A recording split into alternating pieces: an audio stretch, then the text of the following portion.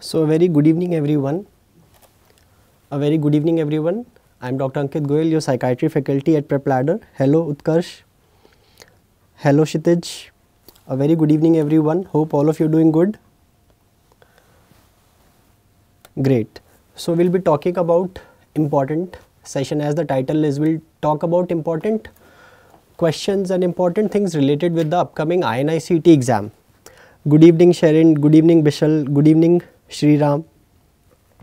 So, a very good evening everyone. So, we will be starting the session in just a few minutes. Good evening Zia, good evening Dr. Kamalkar. Great. So, hope all of you are doing good. How's the preparation going for your INI-CET exam?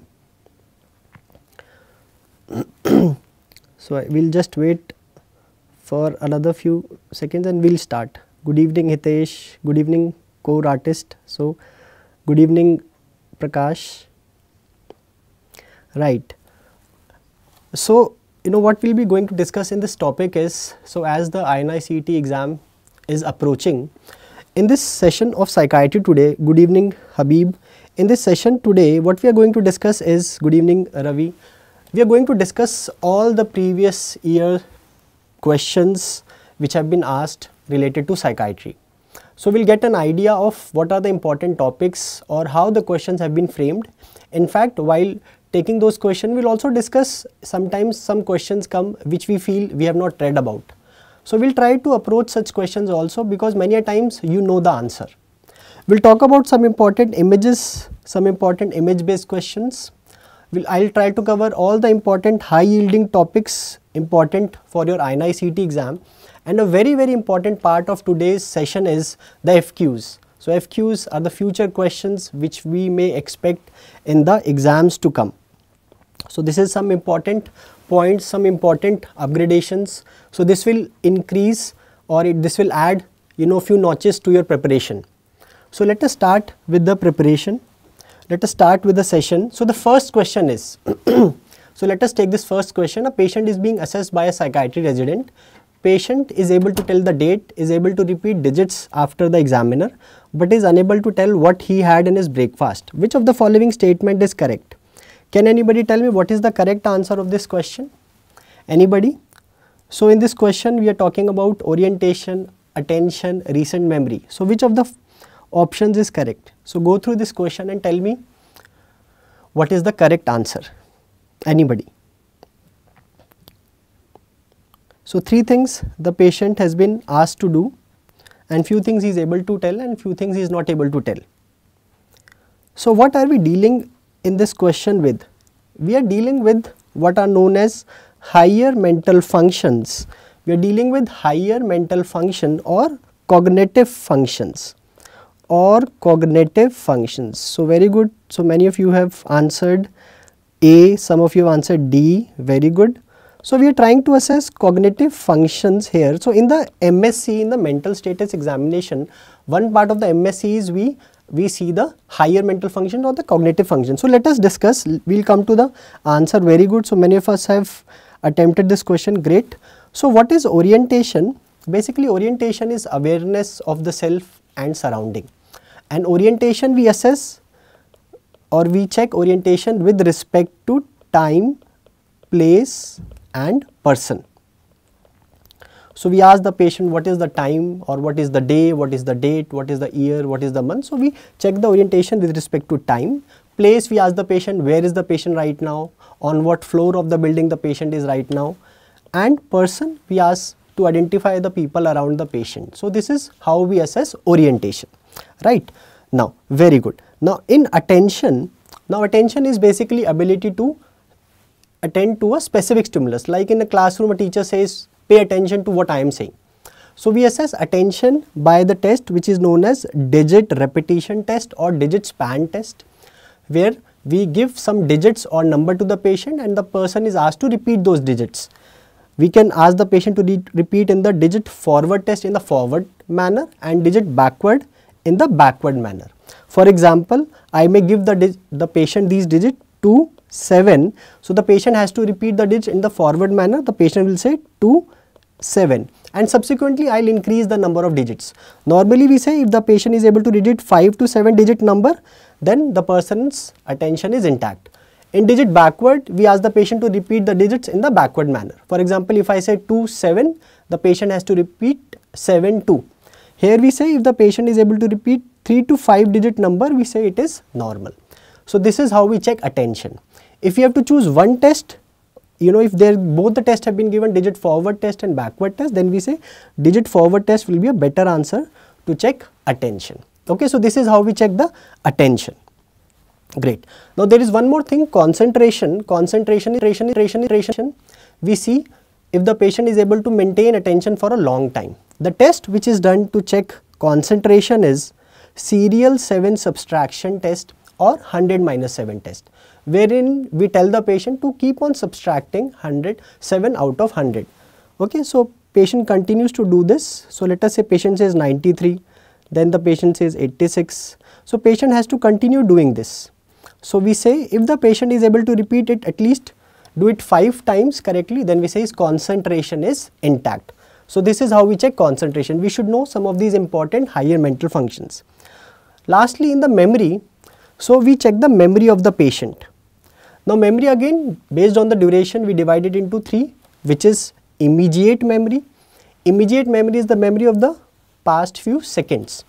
So again here we don't have to do any specific test to check this. The test for attention and concentration also indirectly are checking the immediate memory. And again, if we have to choose one test, we can choose digit forward test as one of the tests to check immediate memory. Great. Now in recent memory is the memory of the past few minutes, hours or few days. Now how do we check recent memory? Recent memory is checked with the test known as 24-hour recall method, wherein we ask certain things which have happened in the past 24 hours. Very commonly we ask the patient what did he had in his last meal. Okay, so suppose I ask you what did you had in your lunch today. So what I am checking recent memory. Remote memory means something which is far. So remote is memory of the past few months or years. So it is checked by asking personal information from the patient. Very good, yes. Or sometimes historic events. Okay, name 3 prime ministers, past 3 prime ministers, certain historic events which have happened during the lifetime of the patient. Personal information like what is the name of your school, name of your wife, so all those things. So this is how we check the remote memory. Now let's come back to the question again. Now can you answer this question? So when you ask the patient, he is able to tell the date. So he is oriented to time. So orientation is intact. He is able to repeat digits after the examination. So what are we checking? We are giving some digits. This is digit repetition test. But he is unable to tell what he had in his breakfast, something which happened in the past few hours he is not able to tell. So now what is the correct answer? His orientation and attention seems to be intact, but his recent memory seems to be impaired. Yes, the correct answer here is option D. Is it clear to everyone? Right, great. Now let us come to the next question again, a very important topic. Again, this similar question was asked also in the last NEET PG exam. So the question is, a patient with diagnosis of schizophrenia not responding to haloperidol and thioridazine started on another medication, drug A, with side effects of celurea, dyslipidemia and hyperglycemia. This drug was stopped as the patient's WBC count was 2000 per deciliter. So what is the drug A? Very good. So very good. All of you are correct. Yes. So the answer is, the right answer to this question is, the drug A is nothing but clozapine. Again, psychopharmacology is one of the very important topics. Please remember, psychopharmacology is one of the very important topics for your INI-CET exam, and we are going to discuss some important new questions also. I will discuss some very new drugs, latest drugs which you may get in the exams as well in the session today, right. So let us learn about clozapine. Again we will talk about some important clinical scenarios. We have been discussing these scenarios, and finally there is a question, a very good question. Such question may be asked. So clozapine, it was the first atypical antipsychotics. Again it was basically the drug was introduced in 1970s, but then the drug was stopped, but it was reintroduced. I will tell you why it was reintroduced. It's an antagonist, so we know it's a second generation. It's an atypical antipsychotic. Atypical antipsychotic mechanism is D2 and 5-HT2A antagonism here, but it is more D4 than D2. So action is more on D4. It is one of the drugs with least EPS. It is one of the drugs with least EPS. Antipsychotic with anti-suicidal property. Which is the drug which has anti-suicidal property? Which antipsychotic? This is the drug. It has anti-suicidal property. Name a mood stabilizer. Name a mood stabilizer which has anti-suicidal property. Anyone? Which mood stabilizer had anti-suicidal property? Can anybody tell me? Which mood stabilizer has anti-suicidal property? Clozapine is the antipsychotic. Yes, very good. So another drug you should know. Yes, lithium also has anti-suicidal property. Now please remember, so this drug was later on reintroduced for this one condition. So we use it for treatment resistant schizophrenia. Treatment resistant schizophrenia means the patient is not responding to the conventional treatment. So suppose we give one antipsychotic, the patient at adequate dose and duration, there is not much response. We give another antipsychotic, again not much response. So in those conditions, if the patient is not able to respond on 2 or more antipsychotics, then we use clozapine. I will tell you why we don't use as a first drug. Suppose a patient comes to me for the first time and hasn't been started on any antipsychotic. In those drug naive patients, we don't use clozapine, okay, because it has some serious side effects. We will discuss about this. Yes, the answer, another drug mood stabilizer with anti-suicidal property is lithium. Very good. Now let's talk about some important side effects. I will give you some important clinical scenarios which may be asked in the future exams. So clozapine, some important side effects. Sedation is in fact the most common side effect. Mechanism is because of H1 blockage. Again, sometimes these mechanisms are asked. So please, you should be aware of some of these important mechanisms. Again, hypersalivation or salinuria is one of the side effect. Okay, so patient has excessive salivation, especially this is more worrisome or more disturbing at the night time. So some of the important mechanisms proposed for this is, it is because of M4 agonism, alpha 2 antagonism, and also it inhibits the swallowing reflex. So that is also one of the important reasons because of which hypersalivation is occurring. So now suppose you get a question, a patient is having is on a drug, antipsychotic, let us say they give you clozapine and he is having hypersalivation. What will you do? Now again, there are certain drugs like clonidine, there are certain drugs like clonidine or amitriptyline which may be used, but one of the simple strategies, or in fact one of the first strategy or practical method which you can do is, you can also, when the patient wakes up in the morning, you know the patient says that his pillow, his bedsheet is soiled because of hypersalivation. So one of the practical methods clinically which we do is, we ask the patient to put a towel over his pillow. To put a towel over his pillow. It is one of the practical step which we do. So you may be asked, what is the next step which you may do? So you can ask the patient so that the soiling of the pillow and the sheet is spared. Okay, so this is again you should know. Very good. Yes, so you should know how to address. So such questions may also come and you may be asked the next step. So you can ask this to do, you can ask the patient to do this. Is it clear to everyone? Again important. Let's talk about some other side effects. Again, hypotension can occur because of alpha antagonism. Constipation, again a very important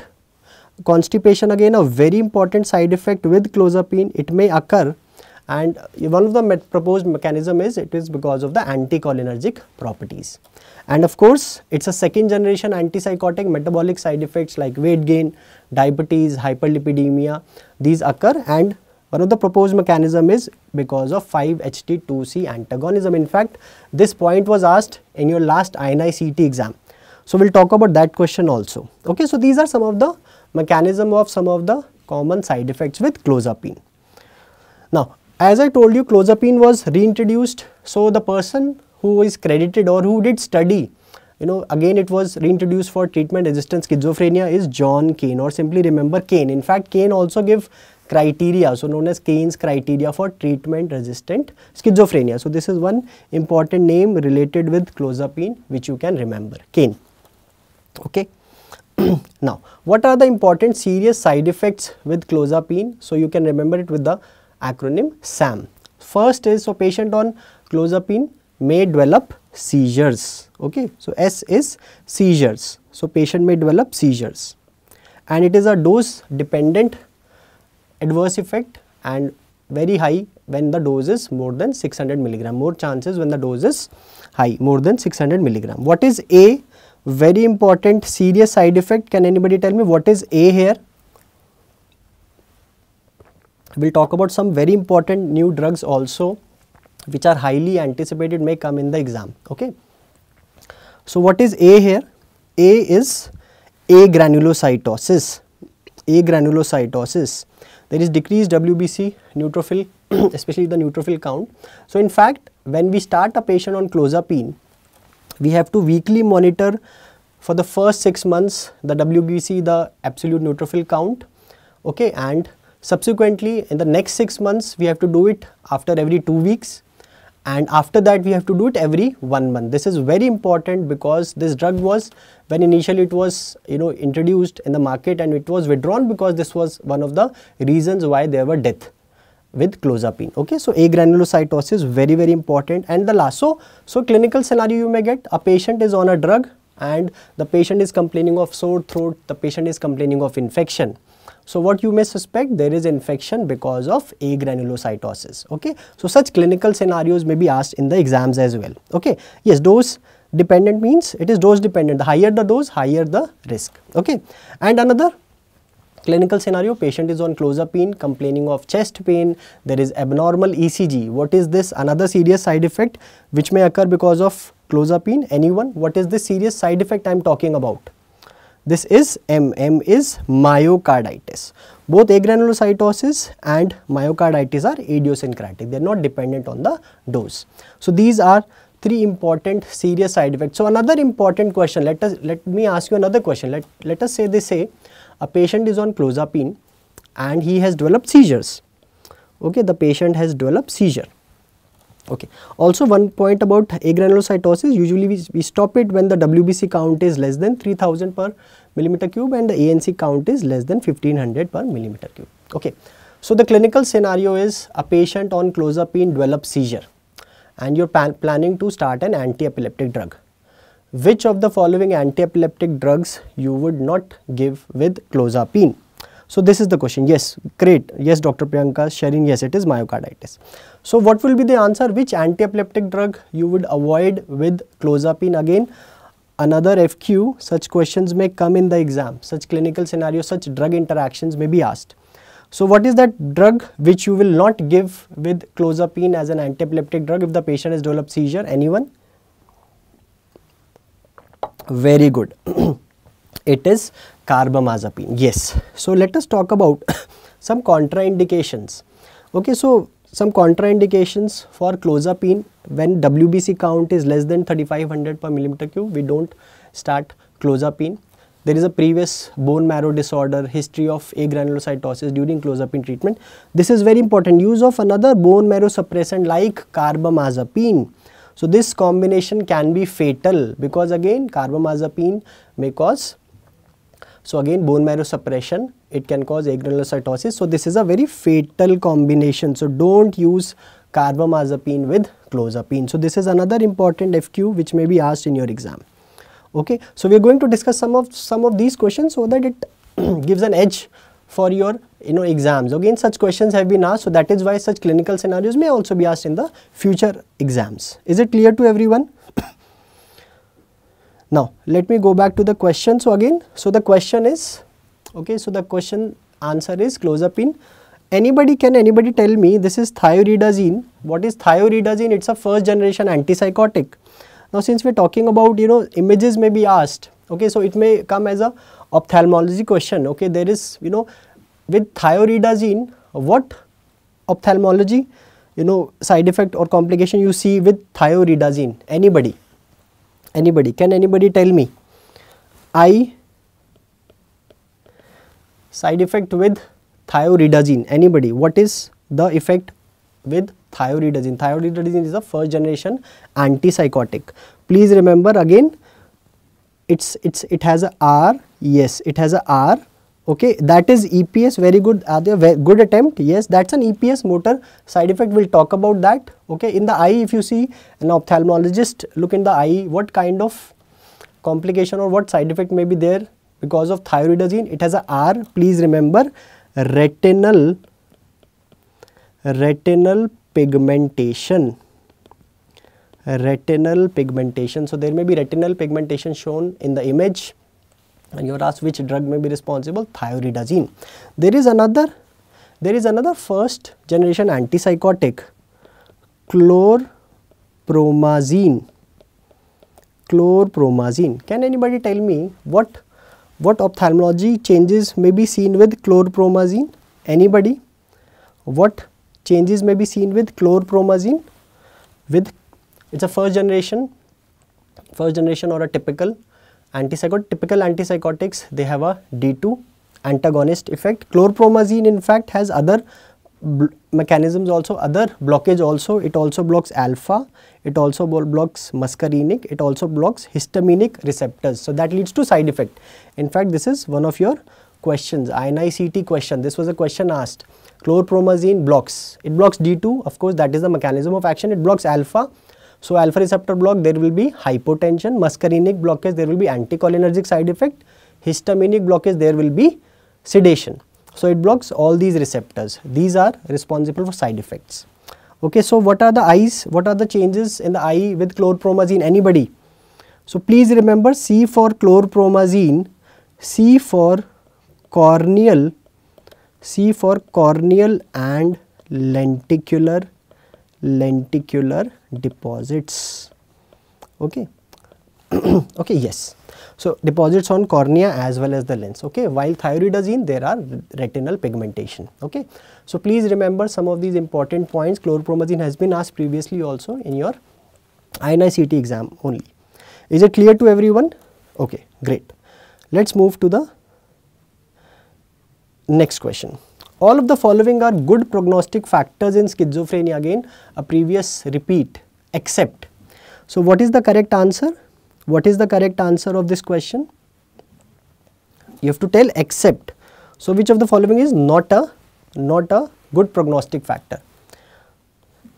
So what is the answer of this question? Let us see the prognostic factors. Let us briefly see prognostic factors in schizophrenia. Again, a very important topic. We talk about outcome, what factors are responsible for good outcome and what are responsible for poor outcome.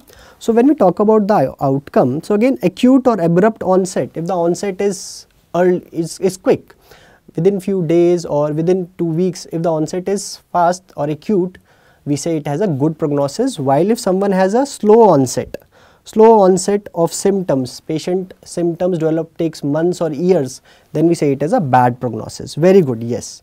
So the correct answer here is yes, C is the answer. Let us talk about some other list of these factors. Again, important to remember. Again, late age of onset, someone develops schizophrenia at a late age. Okay, and what is late onset schizophrenia? I am talking about late onset schizophrenia. Can anybody tell me what is late onset schizophrenia? Late onset schizophrenia is when the onset occurs after 45 years. Okay. Here I am saying late age, maybe in the late 30s, 40s the patient develops schizophrenia. Again, it has good prognosis, while early onset has a poor prognosis. Again, subtypes, catatonic paranoid subtypes, they have good prognosis. You should also know this, that the subtypes of schizophrenia have been now removed both in DSM-5 and even in ICD-11. Both have now removed. DSM had already removed, even ICD-11 has removed. Okay, but you should know again, catatonic paranoid schizophrenia has a good prognosis. Best prognosis is with catatonic schizophrenia. Simple hebephrenic, they have poor prognosis. Again, females have a good prognosis while males have a poor prognosis. Prominent positive symptoms, good prognosis. Prominent negative symptoms, poor prognosis. Okay. Now, let's try to remember this. Presence of mood symptoms. Presence of mood symptoms. So, a patient having schizophrenia is appearing depressed or is appearing very happy. So, if there is presence of some mood symptoms, we say it is a good prognosis, while absence of mood symptoms is a poor prognosis. Again, please remember, these are some important points which they at times trick you with. Okay. Family history of mood disorder. If someone has a family history of mood disorder, let us say a patient with schizophrenia has a family member, let us say his mother having depression or father having bipolar disorder, has a good prognosis as compared to someone with a family history of schizophrenia. Again, these are two important points sometimes we get confused with. Okay. Some other factors like someone who is married is a good prognosis as compared to someone who is unmarried or divorced or separated is a poor prognostic factor. Good social support is good prognosis, poor social support is poor prognosis. Good premorbid functioning, someone before the illness, before the morbidity, his functioning was good, it is good prognosis, while someone who had poor pre-morbid functioning, even before the illness, his functioning was not so good, then it is bad prognostic factor. Employment is again good, unemployed is poor. And lastly, precipitating factor. Suppose schizophrenia occurred because of some factor, let us say there was a financial crisis or there was some death of a family member, there was a precipitating event. So, that is a good prognostic factor, while if the precipitating factors are absent, it is a bad prognostic factor. So, this is a list of important prognostic factors. Again, very important topic, very important topic. So, let us see, let us go back to the question. So, late onset, yes, it is a good prognosis. Positive symptoms, it is a good prognosis. Associated with depression, so presence of mood symptom is a good prognostic factor. Now, what is early onset schizophrenia? Can anybody tell me what is early onset schizophrenia? The term early onset schizophrenia. So, we know late onset is when it is more than 45 years. What is early onset schizophrenia? Does anybody know what is early onset schizophrenia? Early onset schizophrenia is when it occurs before 18 years. It includes childhood onset and adolescent onset. Okay. It includes childhood onset as well as adolescent onset. So, it is known as early onset schizophrenia. What is childhood onset schizophrenia? Childhood onset schizophrenia, anybody? Can anybody tell me what is childhood onset schizophrenia? When would we say that the person is having childhood onset schizophrenia? Onset before what age? Onset before 13 years. Okay. So, these are some important points you can remember. Okay. So, I hope this question is clear. Less than, very good. Yes, Jalis, good attempt. Less than 13. Okay. Right. So, let us talk about this next question again. Psychopharmacology is very important. A patient with delusion of persecution and third person auditory hallucination diagnosed with schizophrenia. So, they have told you the diagnosis was started on 2 mg daily dose of risperidone. What is risperidone? It is a second generation antipsychotic, and patient presented to you with upward gait palsy after the last night dose. So, something has happened after taking antipsychotic, some motor side effect has happened. What is the next step in management? So, first tell me what is the diagnosis here? What is the diagnosis here? So, patient has developed some motor side effects. Patient has developed some motor side effects. Patient has developed EPS. Very good. Yes, the correct answer is yes, it is injection promethazine. So let us try to understand what has happened. So extrapyramidal symptoms which occur because of blockage of dopamine in the nigrostriatal pathway. We will talk about that. Okay, so patient has developed sudden acute contraction of muscle. Acute dystonia has happened. This is one of the earliest side effect which occurs. Okay, and in fact with parenteral drugs like IV, IM, it may occur even in few minutes. Okay, so it may occur in the form of patient may have uprolled eyes, there may be oculogyric crisis. Okay, or there may be patient may come with such sudden contraction of the muscles of the neck, torticollis. Patient may come with torticollis. In severe cases, patient may even come with laryngospasm. Okay, and other muscles may be affected. Okay, so what is the treatment? Treatment is anticholinergic drug. We may give patient promethazine injectable. We may give, and there it will resolve the acute dystonia. So the patient had developed acute dystonia. Let us understand some of the other extrapyramidal symptoms. Again, this is a very important topic. This is a very important topic for your INI-CET exam.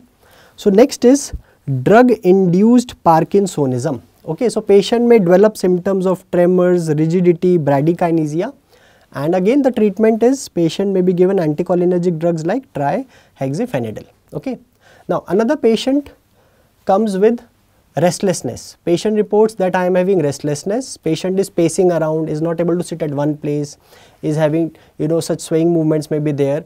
So patient appears to be restless, and the patient is also saying that I am inside, I am feeling restless. So there is also subjective feeling of restlessness.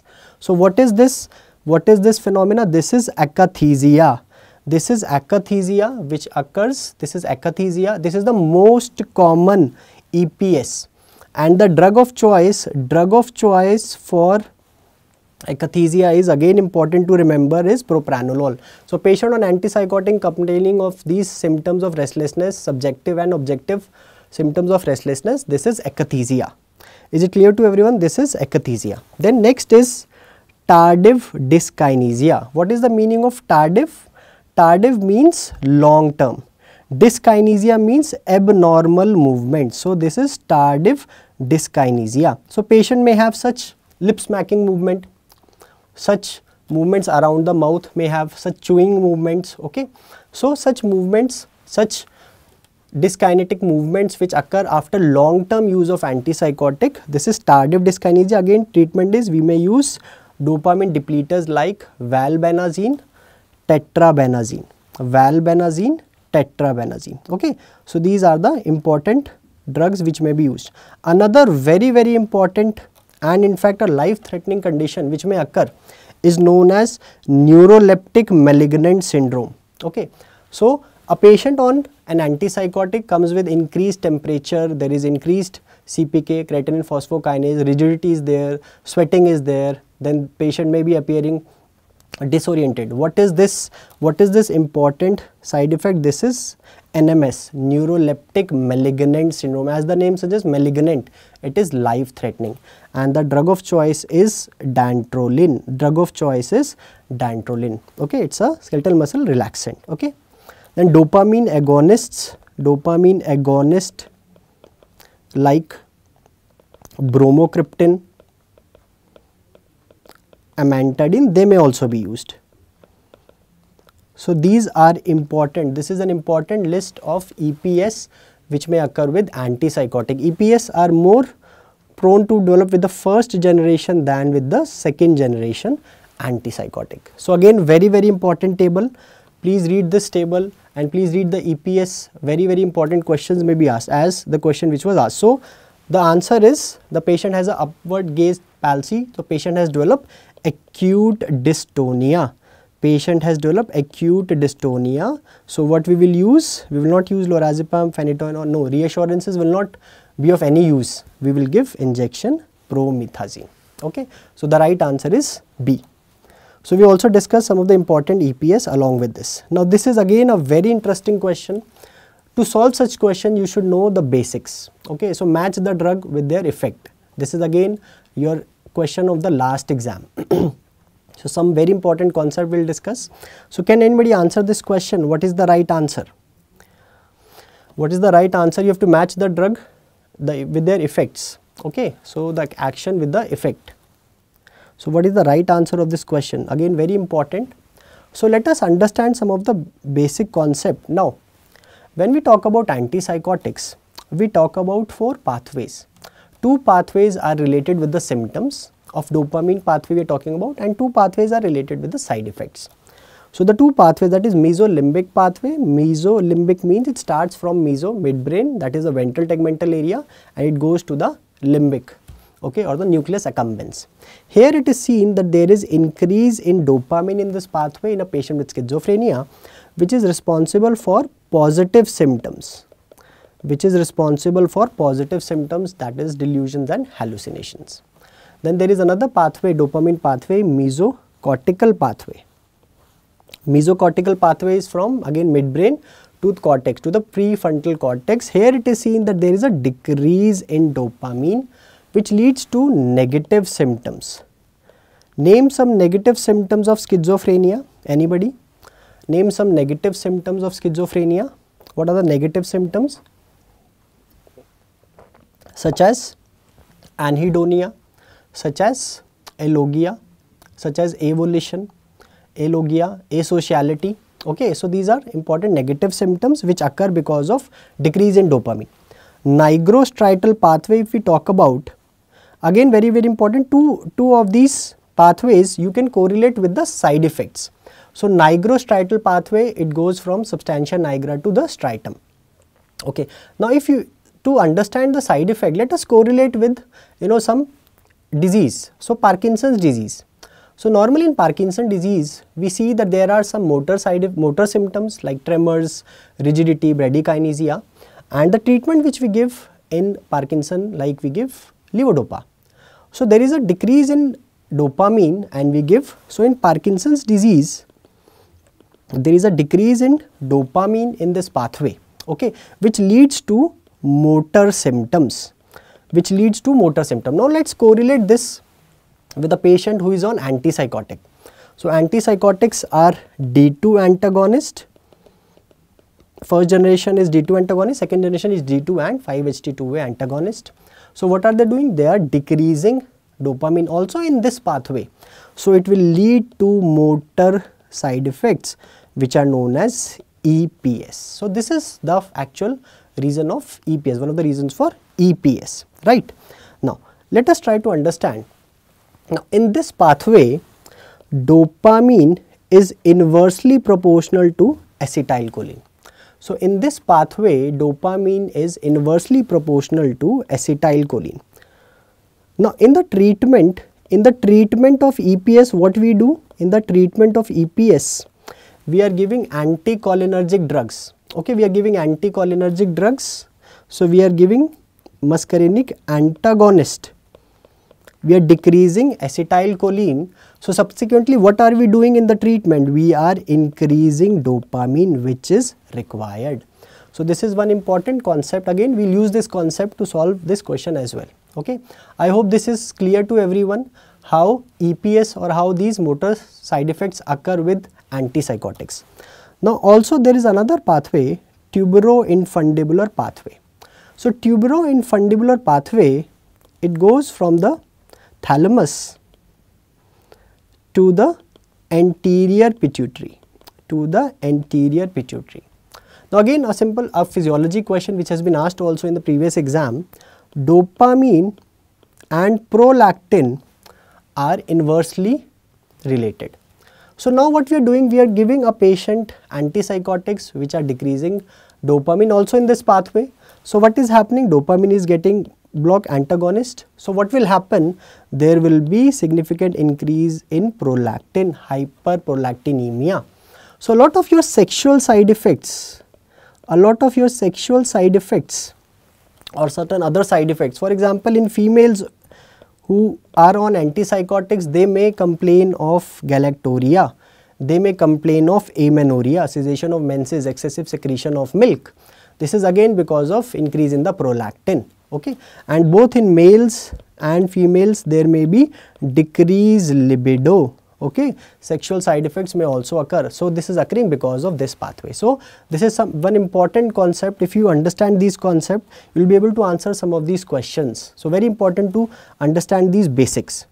Now let us try to understand this. So the first option is D2 antagonism is leading to reduction of positive symptom. Yes, it is correct.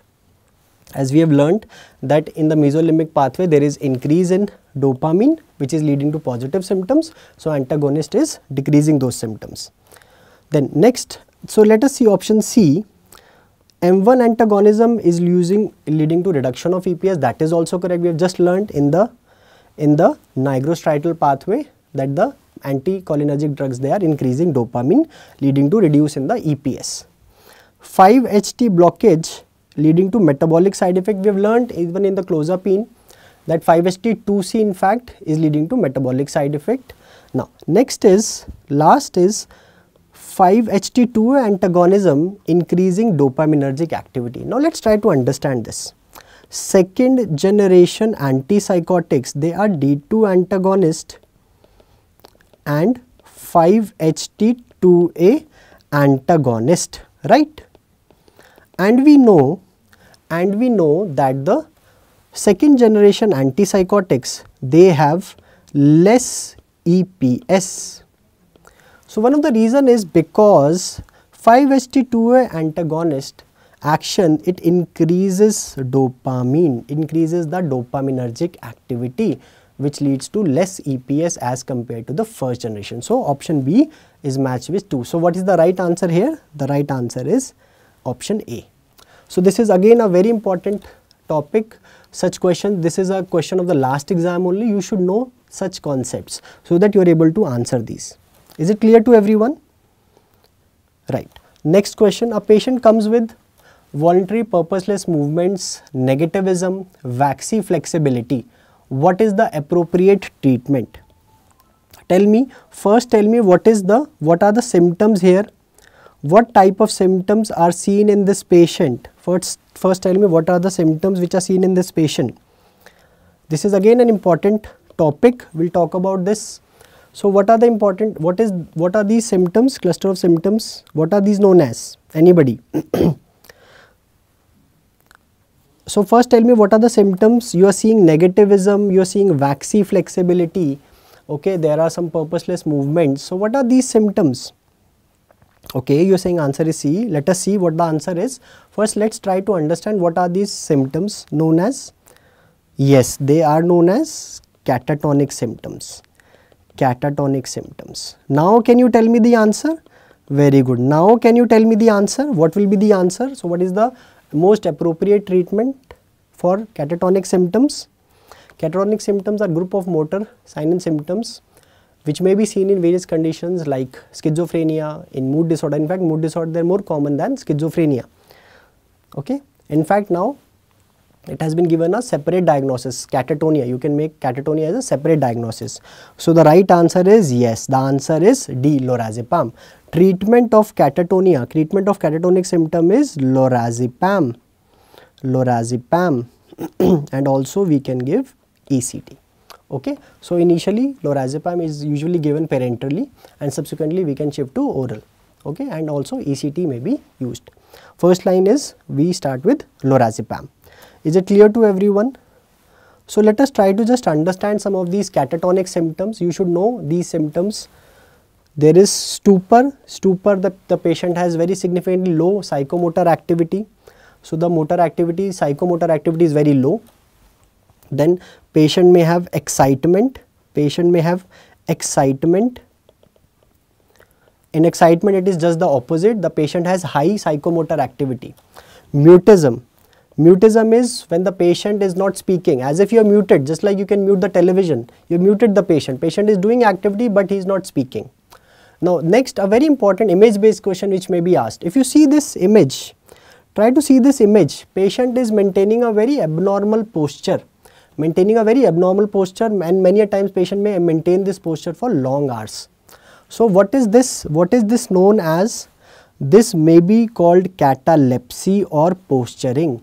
This may be called catalepsy or posturing. The difference is if the patient, if someone else had made the patient to come into the posture. If it is passive, we call it as catalepsy. And if the patient himself has come into this posture as now is maintaining it, if it is an active phenomena, it is posturing. Very good. Yes, catalepsy and posturing. Cataplexy is something else. It is seen in narcolepsy, where there is sudden loss of muscle tone. Okay, so this is catalepsy or posturing. So such image based question may also be asked. Waxy flexibility, person can be molded like a wax candle. Negativism. What is negativism? Again, such clinical scenarios may be asked. Negativism is when the person is either not doing what you are asking me to do, or he is doing just the opposite.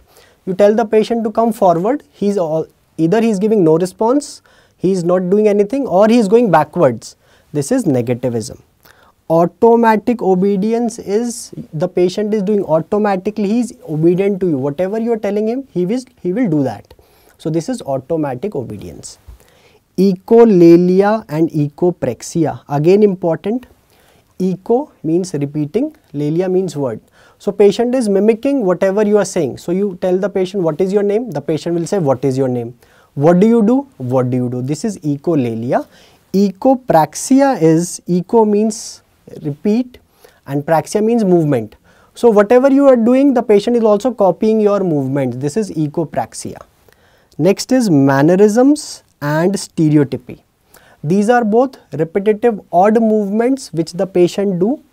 The difference is mannerisms, the word has manner. That means these movements are purposeful. These movements are purposeful. For example, this movement. The patient is repeatedly doing this. This is salute movement. Now it has become odd and repetitive. It is mannerism. Stereotypies are non-purposeful movement. Very common example is these midline movements. Can anybody tell me these midline hand movements? Where in child psychiatry you see these movements? In child psychiatry, where you may find these movements? In autism, which syndrome? In Rett syndrome. If you read Rett syndrome, there are hand wringing movement. These are stereotypies. Then grimacing.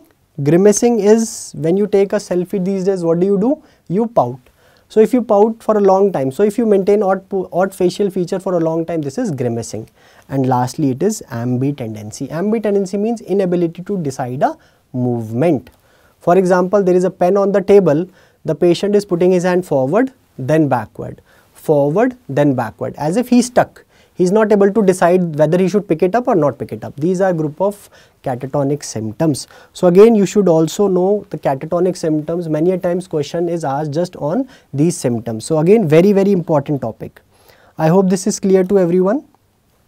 Now, let's talk about the next question. A patient is brought with symptoms of anxiety, palpitation, sweating, breathlessness, chest pain, feeling that she may die, might have a heart attack, or there is a feeling of impending doom. Patient had 5 to 6 episodes in a month, 30 minutes each since 6 months.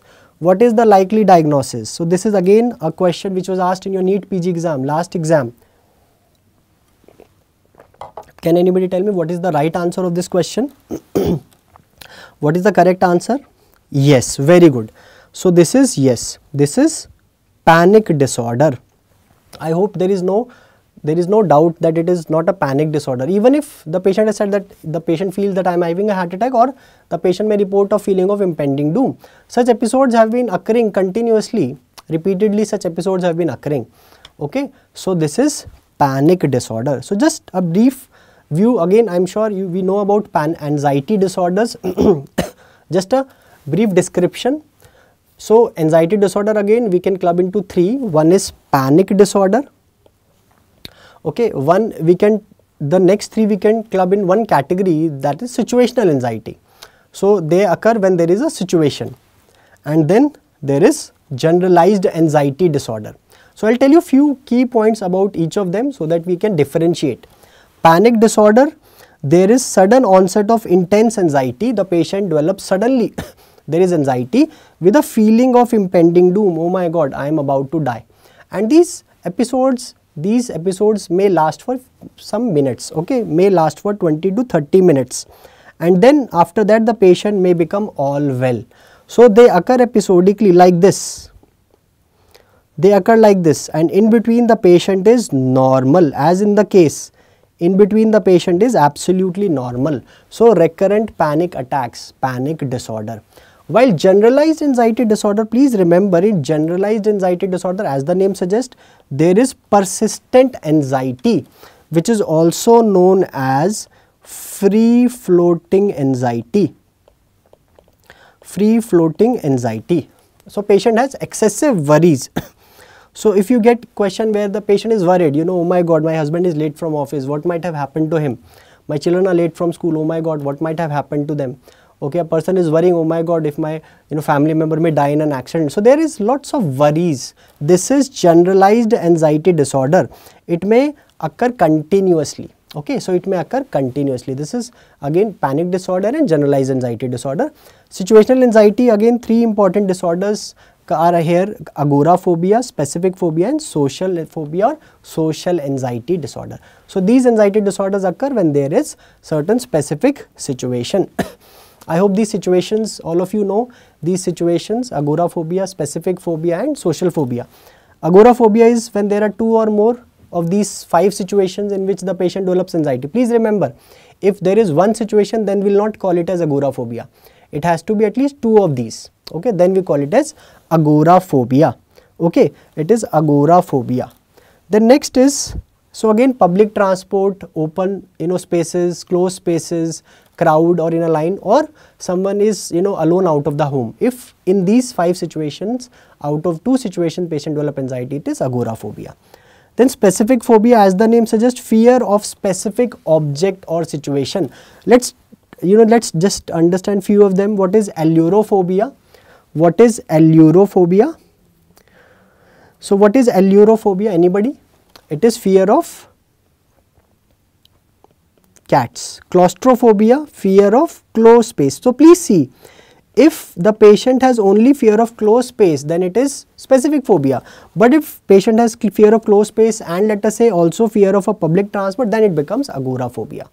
Nyctophobia is your NEET PG 2019. So nocturnal guy, thank you. So that's a nice name. Okay, so what is nyctophobia? Can anybody tell me what is nyctophobia? Anybody?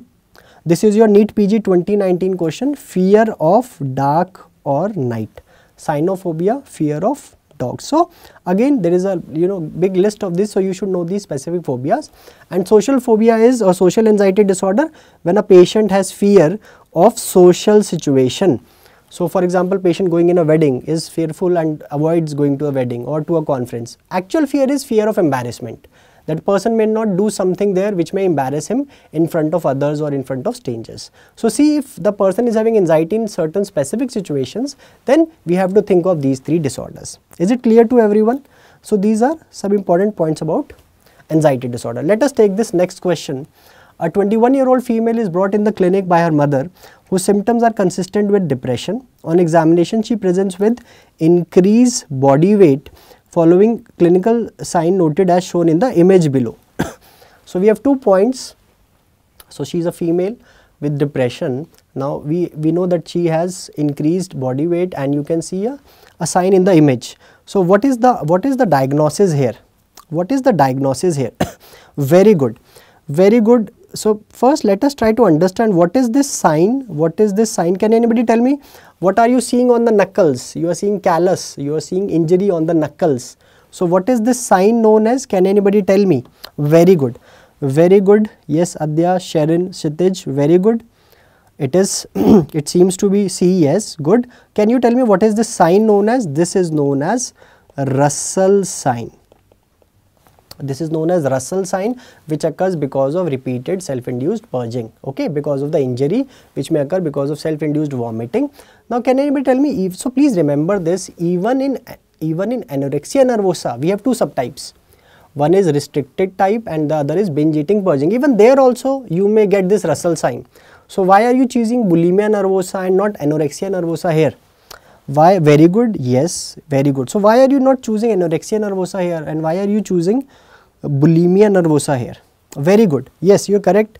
It is Russell sign, great. So can anybody tell me why are you choosing bulimia over anorexia here? Please remember, even in anorexia you can get this sign because there is a subtype.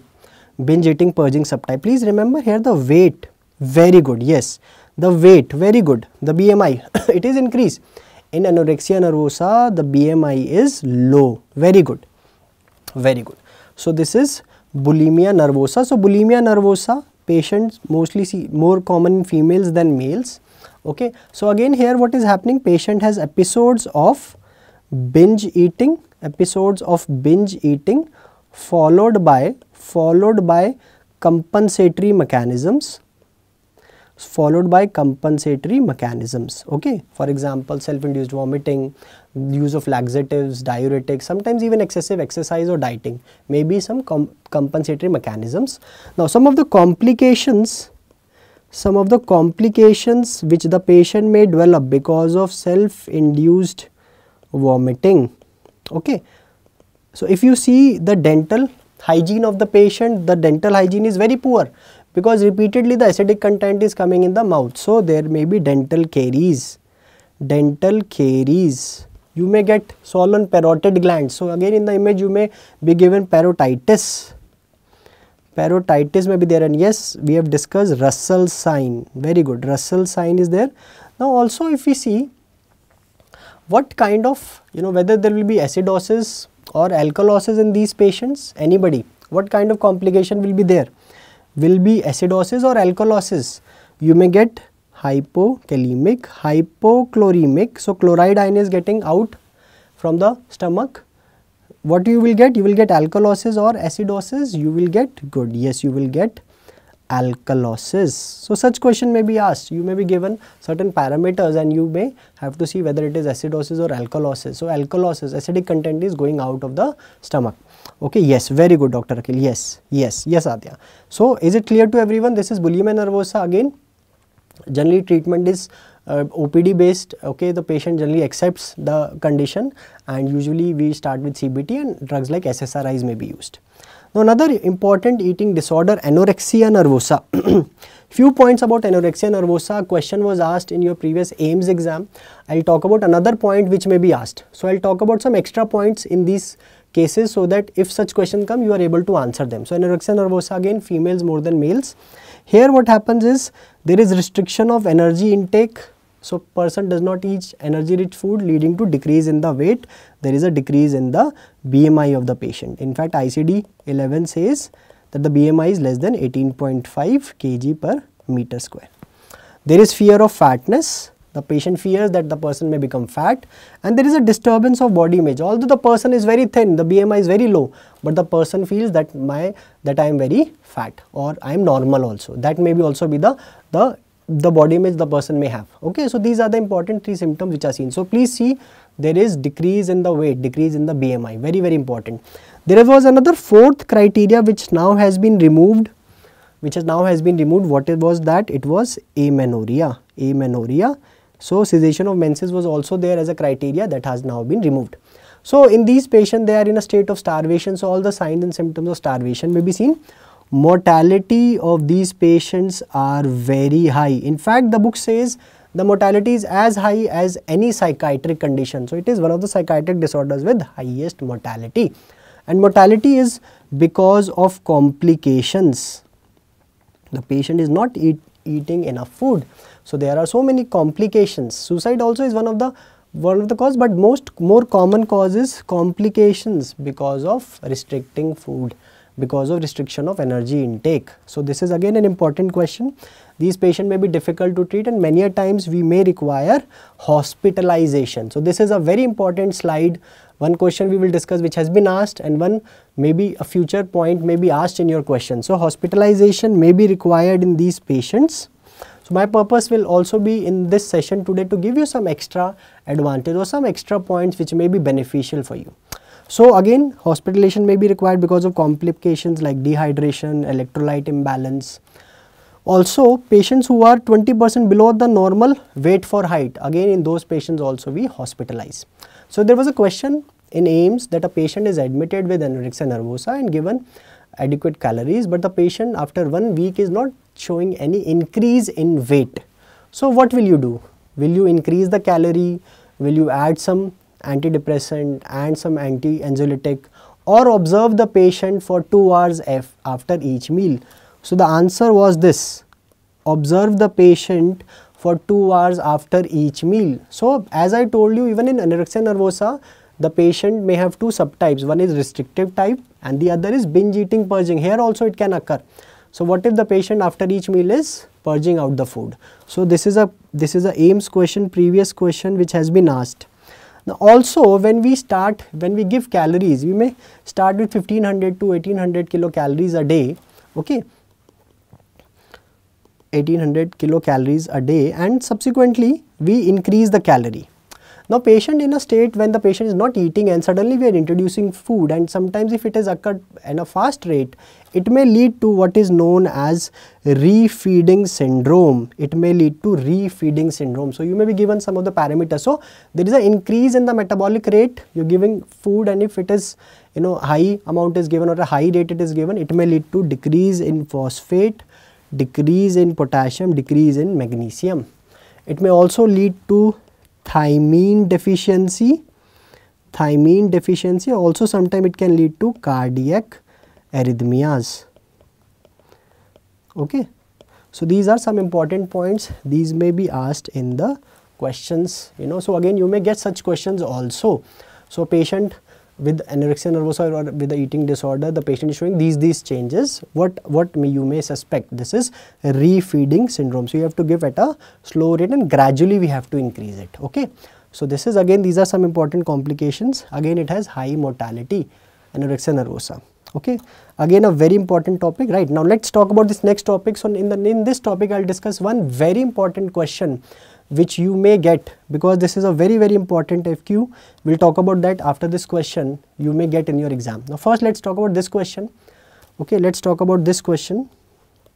This is a repeat question. Which of the following is exclusively seen in females? Okay, Rett syndrome, Asperger's, Heller, autism. Okay, all these are under autism spectrum disorder. Yes, the correct answer is Rett syndrome. Okay, now under the autism spectrum disorder, so autism spectrum disorder previously known as pervasive developmental disorder. Now both ICD-11 and DSM-5 uses these terms. Okay, so now both of them use the term autism spectrum disorder. Under this disorder comes like autism, Rett syndrome, Heller syndrome, Asperger's. Now we give this term autism spectrum disorder. So we've clubbed all these similar disorders into this single entity. Autism spectrum disorder, two common features which these patients have is there is a deficit in social communication and there is a restrictive repetitive pattern of behavior. Okay, these are the two important core features. Rett syndrome. Rett syndrome is more common in females than males. Now what is interesting about Rett syndrome is the first 5 months there is normal development. So you don't find any abnormality in the initial 5 months. Abnormality starts from 6 months onwards. So from 6 months to 2 months the child may have stereotypic movement known as hand wringing midline movements as we have just discussed, and there may be decrease in the head circumference. So what you find, the finding is microcephaly. This point has been asked many times in the exams. Okay, in fact previous exams this question has been asked. So if I ask you microcephaly at birth seen in Rett syndrome, is it true or false? Microcephaly seen at birth, is it true or false? It is false. It is not seen at birth. Okay. Then loss of speech, muscle coordination, ataxia.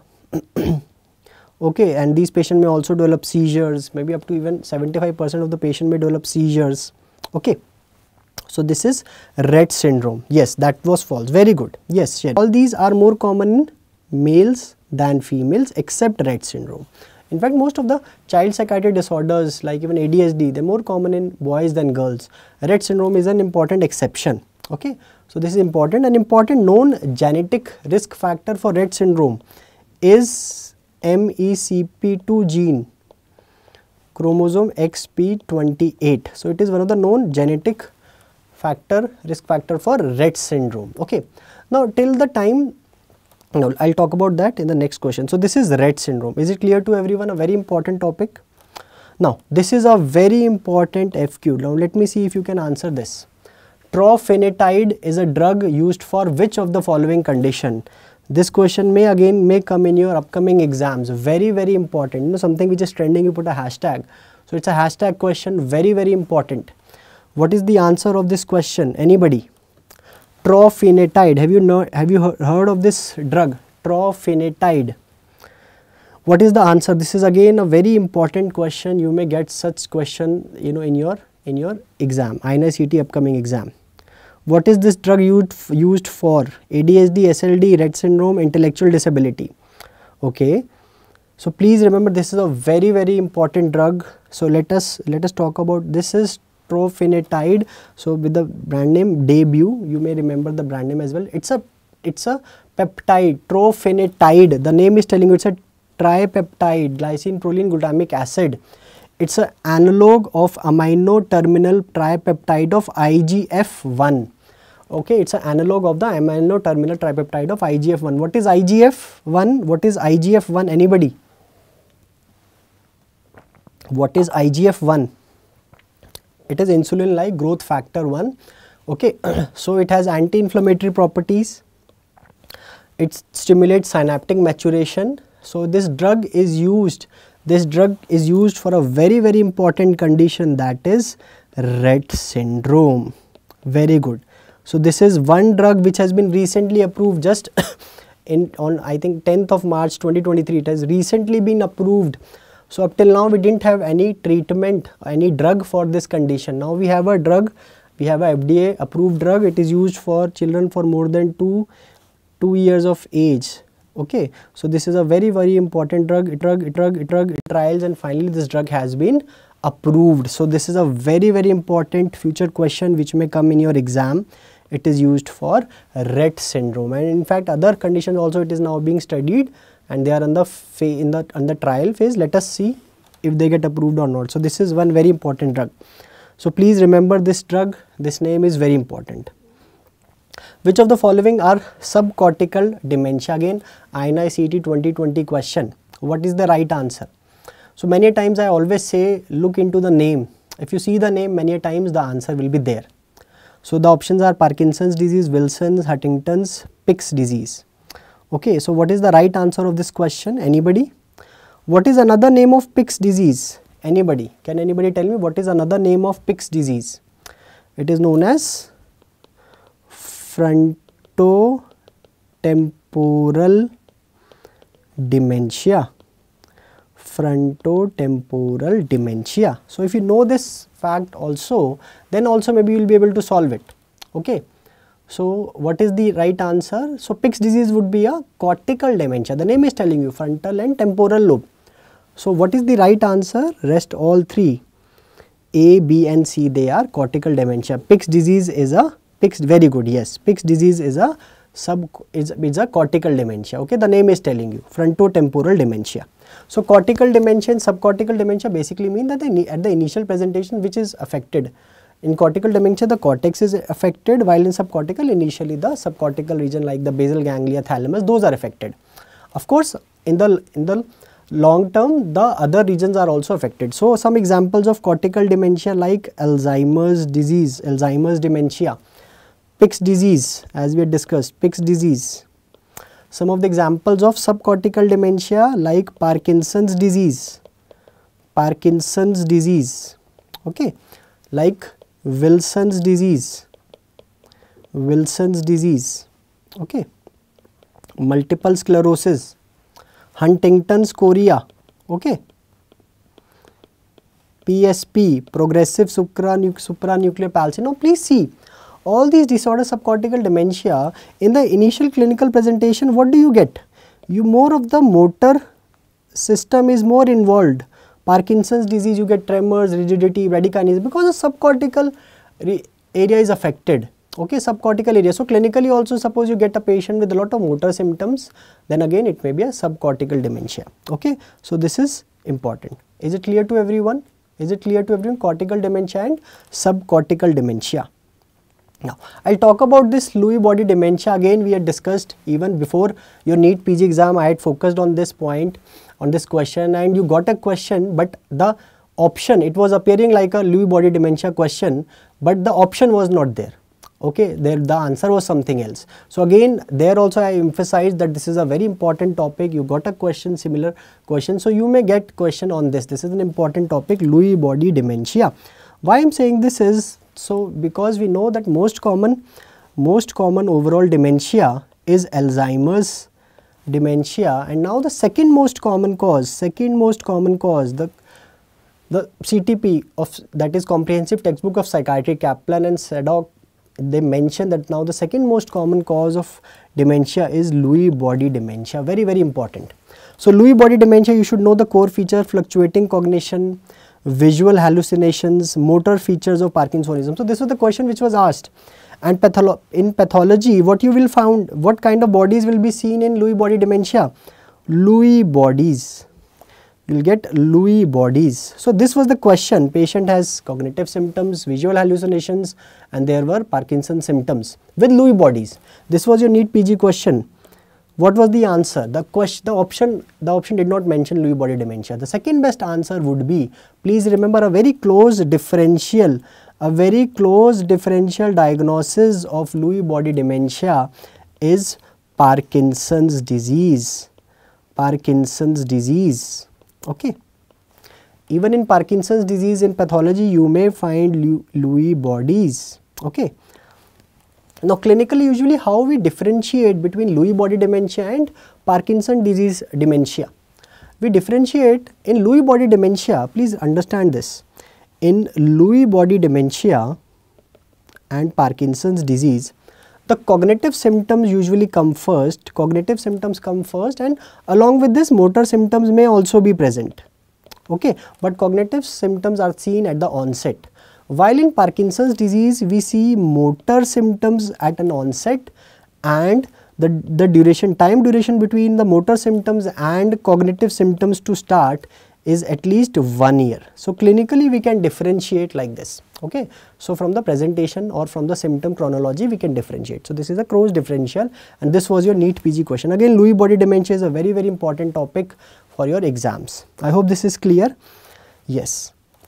Let's talk about this question. All of the following are drugs used in treatment of dementia except. What is the right answer of this? Again, an important topic on the treatment. So this is again an important topic of the treatment. What is the answer of this question? Anybody? What is the right answer? Anybody? Except memantine, clonidine, aducanumab and donepezil. Very good. Yes, Dr. DSL. Yes. Yes. Okay, memantine. Okay, which is not. We are asking which of the following is used except. Okay, yes, Shalu. Okay, great. So the answer is yes. Clonidine is not used in the treatment. Rest 3 drugs. Let us try to understand this again. Please see. I'll show you some questions. They're asking some question in which you may not know 2 or 3 options, but you may know the right option. We'll talk about that. So before not attempting a question, let's try to see how we can attempt a question which we think we don't know. Okay. Now let's talk about treatment of dementia, the drugs. The assessment which is used in the dementia is mini mental status examination, MMSE. A score of less than 24 out of 30 suggests that a person may be having dementia. So let's try to understand the etiology, and then let's talk about the mechanism of drugs. So we know that there is a decrease in the acetylcholine. So what is one of the drug we used? One drug we use is cholinesterase inhibitors.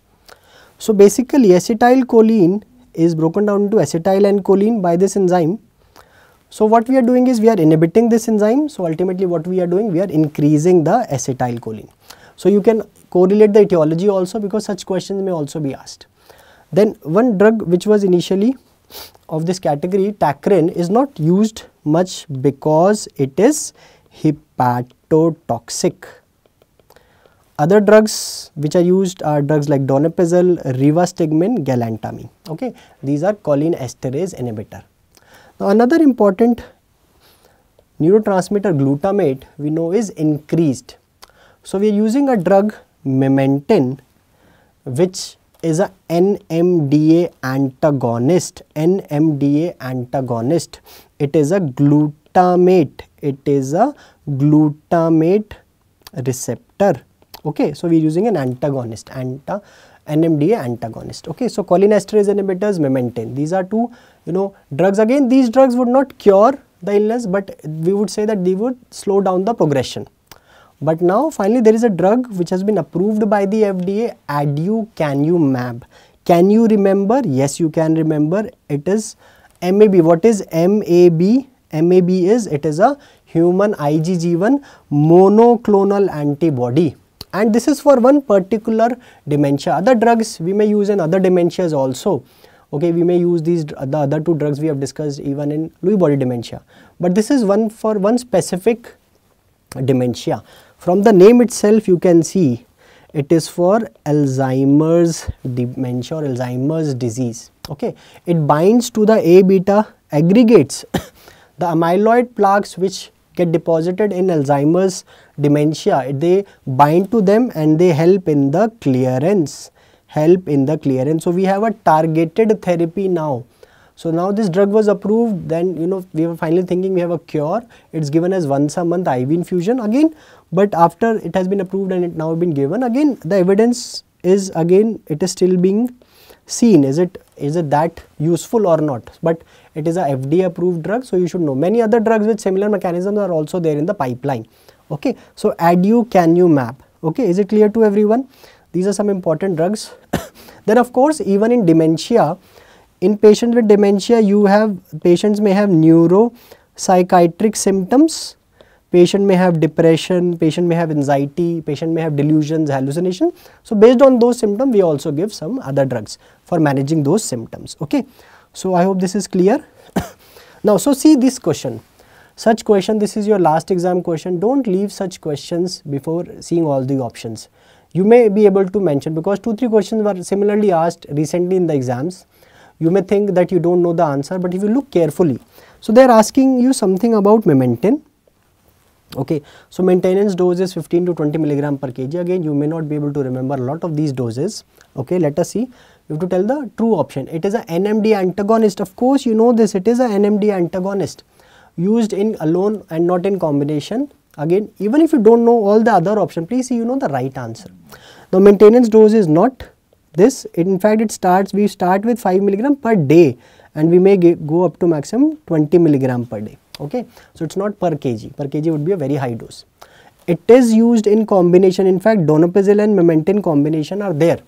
Also remember, memantine is used for moderate to severe cases. Moderate to severe cases. Okay, it is used for moderate to severe cases, not for mild cases. Okay. Right. So yes, it is used and it is metabolized by liver. No, it is by renal metabolism. It is by renal metabolism.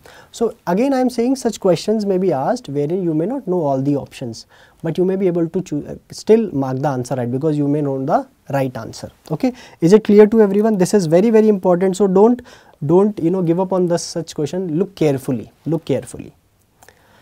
How will you differentiate delirium from dementia in Alzheimer's? So how will you differentiate delirium versus dementia in Alzheimer's disease? Okay. So basically, so what is the right answer? Anybody? What is the right answer of this question? Anybody? Can anybody tell me what is the right answer? So delirium and dementia, these are organic mental disorders or neurocognitive disorders. How will you differentiate? One very important point in differentiation. Very good. Yes, Shalu, Kshitij, Shareen. Yes, very good. Yes, it is. So let us talk about both of them. So delirium and dementia. In fact, delirium is the most common neurocognitive disorder. Most common neurocognitive disorder. Now, please remember, in delirium, there is impairment. There is impairment of consciousness. Very, very important. So here, in the question you may be told that the consciousness is impaired. For example, they may tell you that there is clouding of consciousness. Okay, or they may tell you that there is altered sensorium. Okay, or they may simply just tell you that the patient is appearing confused. There is confusion. Okay, so all these terms are telling you that there is impairment of consciousness. This is a very, very important symptom for delirium. Okay, and of course it's a neurocognitive disorder, so there is also cognitive impairment. Okay, cognitive impairment, for example language, memory, those are impaired. Now while in dementia there is no impairment of consciousness, consciousness is clear, it is intact. Yes, there is cognitive impairment.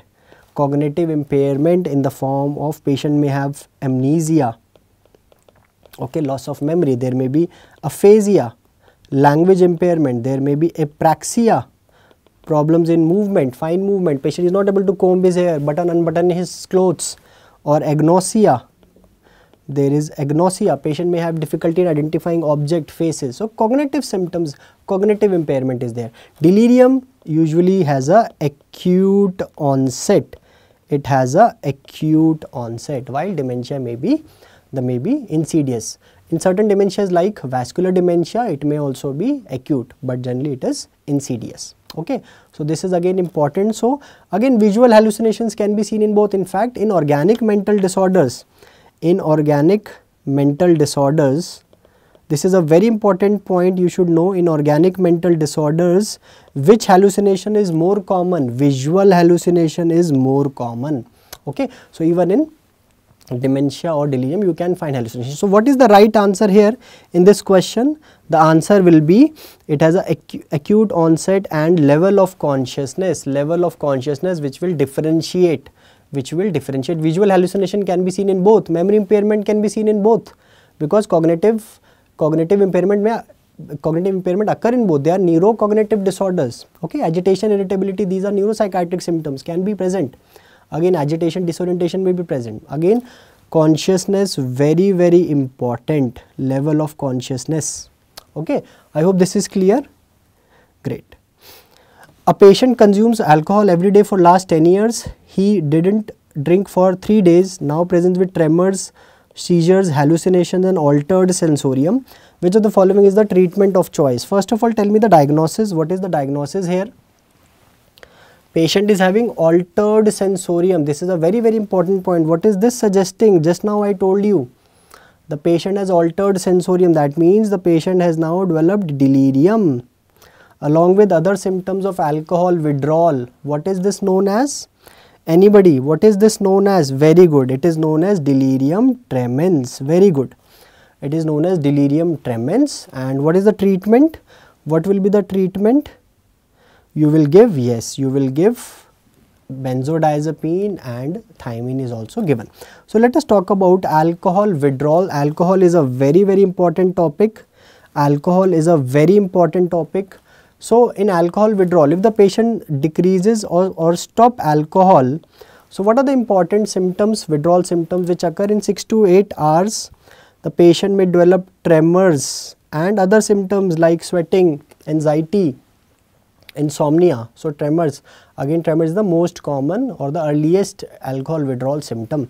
In the next 6 to 8 hours, what may happen? The patient is talking to someone, nobody is around. What is the symptom? This is alcoholic hallucinosis. Which hallucination will be more here? Auditory hallucination more than visual hallucination. If this withdrawal symptom continue, patient may develop in the next 12 to 24 hours. Patient may develop uprolling of eyes, clenching of teeth, abnormal jerky movements, urinary fecal incontinence. What is this? Seizures. Alcohol withdrawal seizures, also known as rum fits. And then the patient, if it is more severe, withdrawal continues and more severe, up to 72 hours, high probability patient may develop delirium tremens. Okay, delirium tremens may peak from 48 to 72 hours. But again, it can even occur early. Please don't go by the duration, focus more on the symptom. Okay, so because they may even occur early. Okay, now in delirium tremens, which hallucination will be more common? Very good, yes, seizures are generalized tonic-clonic seizures. Which hallucinations are more common in delirium tremens? Anybody? Visual hallucination more than auditory hallucination. How will you differentiate alcoholic hallucinosis from delirium tremens? In the question, we have made the diagnosis delirium tremens based on what? Based on, it's a delirium, so there is impairment of consciousness. there is impairment of consciousness, while in alcoholic hallucinosis the consciousness is intact, it is intact. Okay, so this is important. Okay, so this is important. Now again there was a AIMS question, in which they had mentioned that delirium tremens may develop, okay, and one of the option was gradual withdrawal of alcohol. Will gradual withdrawal of alcohol lead to such severe symptoms? Please understand this. It is sudden stoppage or sudden decrease of the amount of alcohol which generally leads to these withdrawal symptoms. If you gradually stop alcohol, the symptoms may be very mild or there may be no withdrawal symptoms. So it may not occur because of gradual withdrawal, yes, but yes, delirium tremens may occur or may is precipitate. There is increased risk in withdrawal stage if the patient has infections, acute infections. If the patient has infections, that it may increase the risk of delirium tremens. This was the answer. Infection like hepatitis, pancreatitis. So infections can increase the risk of delirium tremens. Okay, slow or gradual decrease will not lead to. Is it clear to everyone? These are some very important points. These have been asked in your exams. So we are trying to discuss all these points. Now let's talk about treatment briefly. So first we treat the detoxification or the withdrawal stage. Drug of choice are benzodiazepines. Okay, so we treat with benzodiazepines and we start with a high dose and gradually we reduce. So benzodiazepines like lorazepam, chlordiazepoxide, diazepam we can use. Many a times they may ask you, what if the LFTs are deranged? Then which drug will you choose? If the LFTs are deranged or there is liver cirrhosis or you are waiting for the LFT report to come, please remember two important drugs, liver okay drugs, L for lorazepam, O for oxazepam. Both these questions have been asked in previous exams. Okay, so these are safe to be used in liver disease. Okay, so lorazepam, chlordiazepam, diazepam, these are some of the benzodiazepines we can use, and also you should know the liver safe drugs. Okay, now along with this we also give thiamine.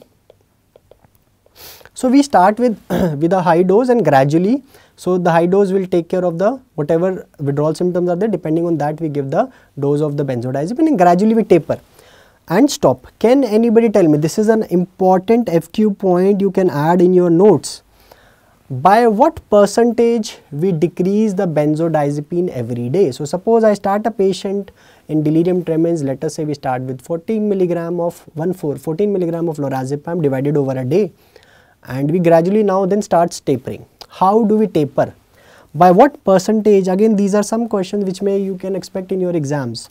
We reduce the dose 20% every day. Okay, 20% per day we reduce. So this one point you can add in your notes. Is it clear to everyone? A patient is having hallucinations in withdrawals. Which antipsychotic you will use? No need of antipsychotic. Benzodiazepines are enough. Seizures, will you start some any other anti-epileptic? No, benzodiazepines are the treatment for all these withdrawals. Is it clear to everyone? Now, so this is detoxification. The next is basically maintenance. We'll talk about, let me just see, we'll talk about maintenance in a while. Now next question, let us see, a 40-year-old man with history of alcohol. So let us take all these PYQs. I am trying to discuss all the PYQs, INI-CET PYQs in the session today, so that you don't have any FOMO of fear of missing out all those PYQs, and I am giving you some add-on information of all these high yielding topics. Patient has liver cirrhosis, suddenly stops, he comes with withdrawals. What is the preferred treatment here? Anyone? Can anybody tell me what is the preferred? Very good. So you see, we have discussed this point. Patient has liver disease, so we may use drugs like lorazepam, oxazepam. Very good. Next question. Again, it's a previous repeat question. Oh, this is the same question. Let us talk about the next question. A patient of alcohol dependence with deranged LFTs come in withdrawal with seizures. What is the treatment? Again, they have mentioned deranged LFTs. Okay, so what is the drug you have to start? Okay, you have to give a benzodiazepine. Which benzodiazepine? Yes, it is oxazepam. Very good. So please see such questions. All these questions have been asked in your exams. Now let's talk about maintenance. Okay, now in maintenance we have two type of drugs. One is disulfiram, which is known as a aversive agent. Very good, aversive agent. Okay. What is the mechanism of action of disulfiram? You should know this. Disulfiram is basically aldehyde dehydrogenase inhibitor. Okay, so alcohol in the body, ethanol is metabolized to acetaldehyde, metabolized to acetic acid and carbon dioxide and water.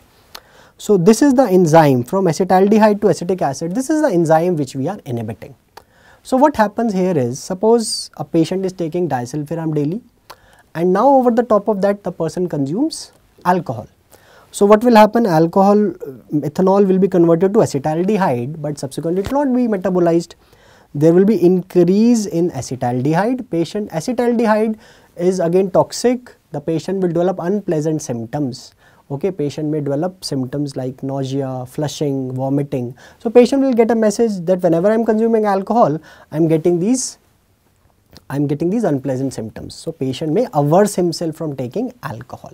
Okay, but yes, if the patient consumes high amount, it can even lead to respiratory depression and other fatal side effects may also occur. So not very commonly used drug, but it is one of the methods we can use disulfiram. Other drugs are anti-craving drugs. Anti-craving drugs, acamprosate. Two of the FDA approved drugs are acamprosate. What is the mechanism of action of acamprosate? Can anybody tell me what is the mechanism of action of acamprosate? It is a NMDA antagonist. It is a NMDA antagonist. Naltrexone.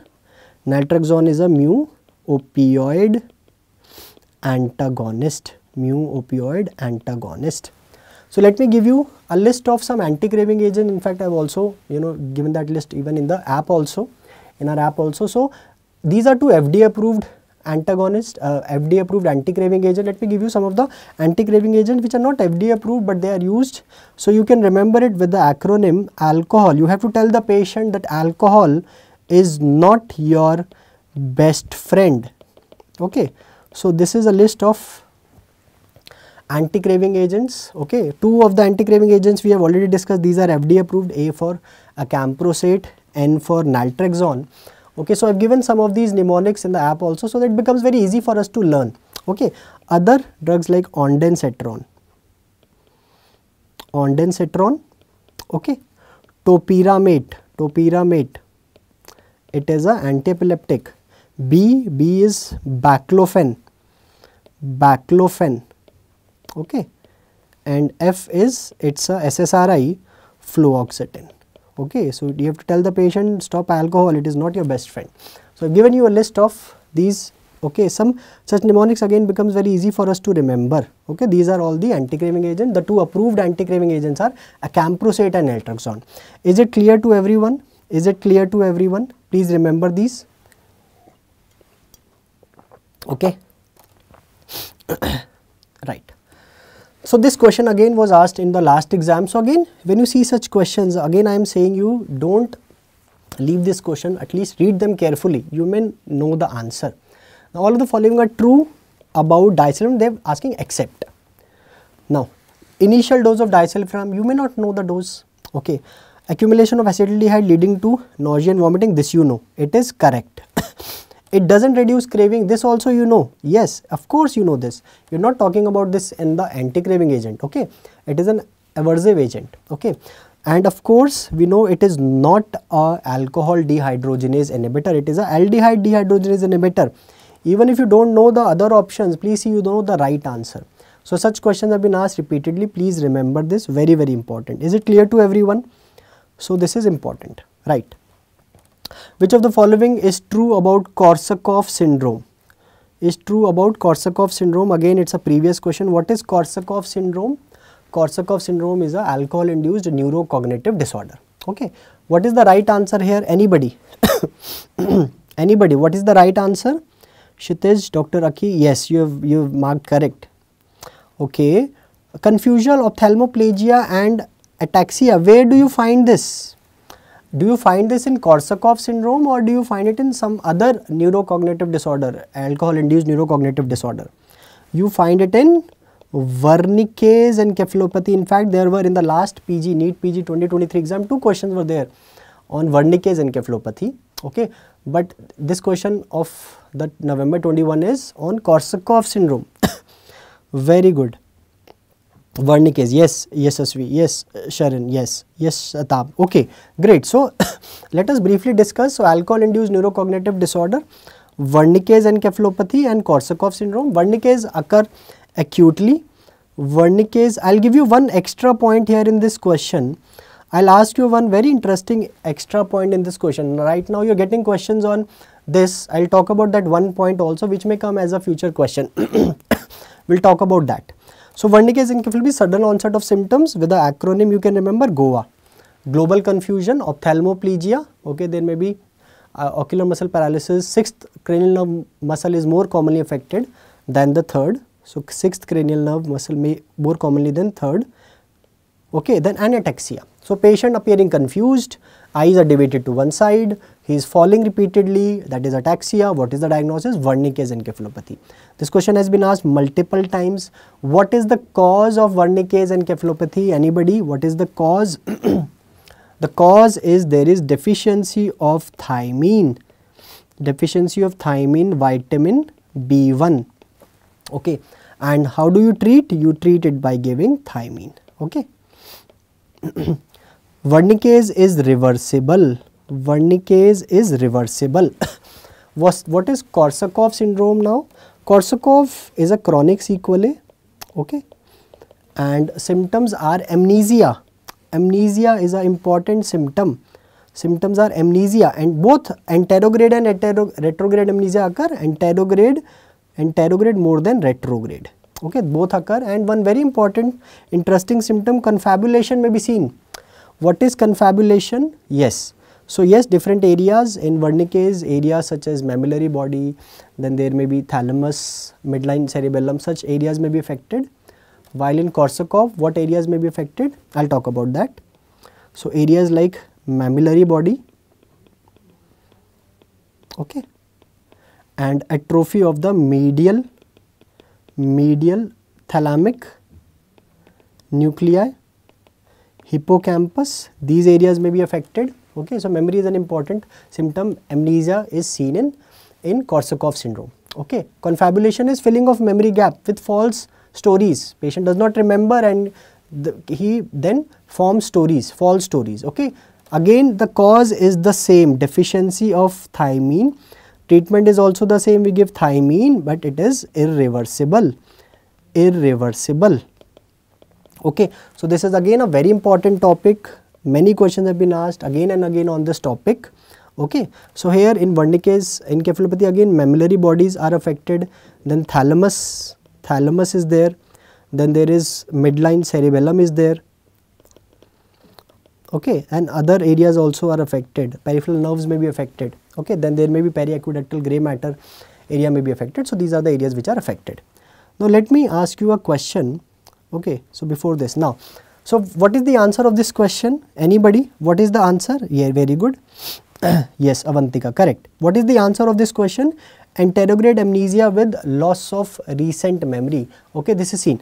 Now let me ask you an FQ. Suppose they give you a clinical picture of global confusion, ataxia and ophthalmoplegia, and they say that the patient is not responding on thiamine. There is no response on thiamine. So you are suspecting it is because of thiamine deficiency. They say the patient is not responding on thiamine. What will you do? What will be your next step? Or suppose they ask you the treatment, and in the treatment they don't give you thiamine. So please remember, this is again an important point. Such questions may be asked. Please remember. So again, this can also be because of niacin deficiency, alcoholic pellagra encephalopathy. Okay, in that case, if thiamine the patient is not responding, then we may start, or then we may give niacin. So this is again important. Okay, this may come as a future question. Okay, is it clear to everyone? These are some very important points I am going to give you in this session, which may be very helpful for your upcoming exam. You are getting such tricky questions, you know, in the exams. They are, you know, increasing the notch, okay, in every exam. So you should know some of these points. Most efficacious drug in smoking cessation. This is again a very common question which has been asked multiple times. So both they have given Wernicke and bupropion. We know these are anti-craving agents which are used. Nicotine gum also is given. Rimonabant is not used anymore. Okay, so it is an anti-obesity drug which was used, not used much, you know, now. because of side effects, psychiatric symptoms, side effects, suicidal thoughts. So what is the answer? So they have given you all the drugs, varenicline, bupropion and nicotine. What is the right answer? What is the right answer here? Anybody? What is the right answer in this question? Does anybody know? Yes, very good. The right answer is yes. The answer is varenicline. So good, very good. The right answer is varenicline. Answer is varenicline. Let us talk about these. So another question again, again similar question. So please see, these questions have been asked again and again, multiple times they are asking these questions. So right. So this also here the answer is again varenicline. So we know in the tobacco, in the treatment of nicotine, so basically what is the psychoactive agent in tobacco? It is nicotine. So we have two strategies. One is we can use nicotine replacement therapy, one of the very common methods we use, in the form of gums, lozenges, patches, inhalers, nasal sprays. E-cigarettes are now banned in India, and even in worldwide also they are getting advisory because it is also now found to be carcinogenic. Okay, so these are the 5 important NRTs which is available. Then we have another strategy which is anti-craving agents. So two important anti-craving agents for tobacco is varenicline. Mechanism of action of varenicline, please remember, is it is a partial agonist at alpha 4 beta 2. Please remember, alpha 4 comes first, beta 2 and nicotinic acetylcholine receptor. Now some of the serious side effects, is it can increase suicidal thoughts. Now again, in now studies it has been found that it may not be that much, or there may not be increase, but still there is a warning that it may increase suicidal thoughts. Also another important side effect which may occur is cardiovascular side effects, cardiovascular complication, especially in patients who have cardiovascular risk factors. So this is again an important warning with varenicline. And then another drug is bupropion. What is bupropion? Anybody? What is bupropion? Anybody? It is a NDRI. It is a antidepressant. It is a antidepressant. So this question has also been asked previously. Antidepressant for smoking cessation, bupropion. Okay, we'll talk about important points about bupropion in a while. So out of these, please remember, most effective or most effective drug is varenicline. So if you choose one, then answer is varenicline. Okay, very good. Yes. Is it clear to everyone? Now, lithium, again lithium is a very important topic, just in your last exam also you've got this question. So I'll talk about lithium. Lithium levels in patient for treatment of acute mania and prophylaxis of mania. What is the right answer? Please see, after more than 1.5 milliequivalent per liter, we say it is toxicity has started. So it is of course not these two. So what are they trying to ask you? They are trying to ask you treatment of acute mania and prophylaxis. So they are trying to ask you the therapeutic level of lithium. So what is the right answer here? The right answer is 0.6. Very good. Right answer is yes. Adya, Avantika, Sharon, Kshitij, yes, it is 0.6 to 1.5. This is very important. Few points about lithium. Please remember this person, John F.J. Cade, did a lot of studies on lithium. Okay, lithium in treatment of mania. Now therapeutic range is 0.5 to 1.5 milliequivalent per liter. In acute mania, it is 1 to 1.5. Higher levels are required. In maintenance, 0.6 to 1.2. Again, this may vary in certain books again, but you can go with these values. And toxicity, as I discussed, for more than 1.5 milliequivalent. So again, lithium is a very important topic. I'll discuss some important points about lithium. Now, let's talk about, since they are talking about range, one other drug, mood stabilizer, valproate. Can anybody tell me this? Anti-manic response of valproate comes under what level of valproate in the blood? First of all, you should also remember these units. Sometimes they just give different unit, and this is the unit microgram per ml. So this is again an important FQ which we are discussing. Okay, another important point which we are discussing. Can anybody tell me the range? So this is again an important point. Such question, because they are asking such question, you should be ready some important ones. So what is the answer? It is 50 to 125 microgram per ml. So this is again important. Please remember, especially for your INI-CET exam, such questions may be asked in the exam.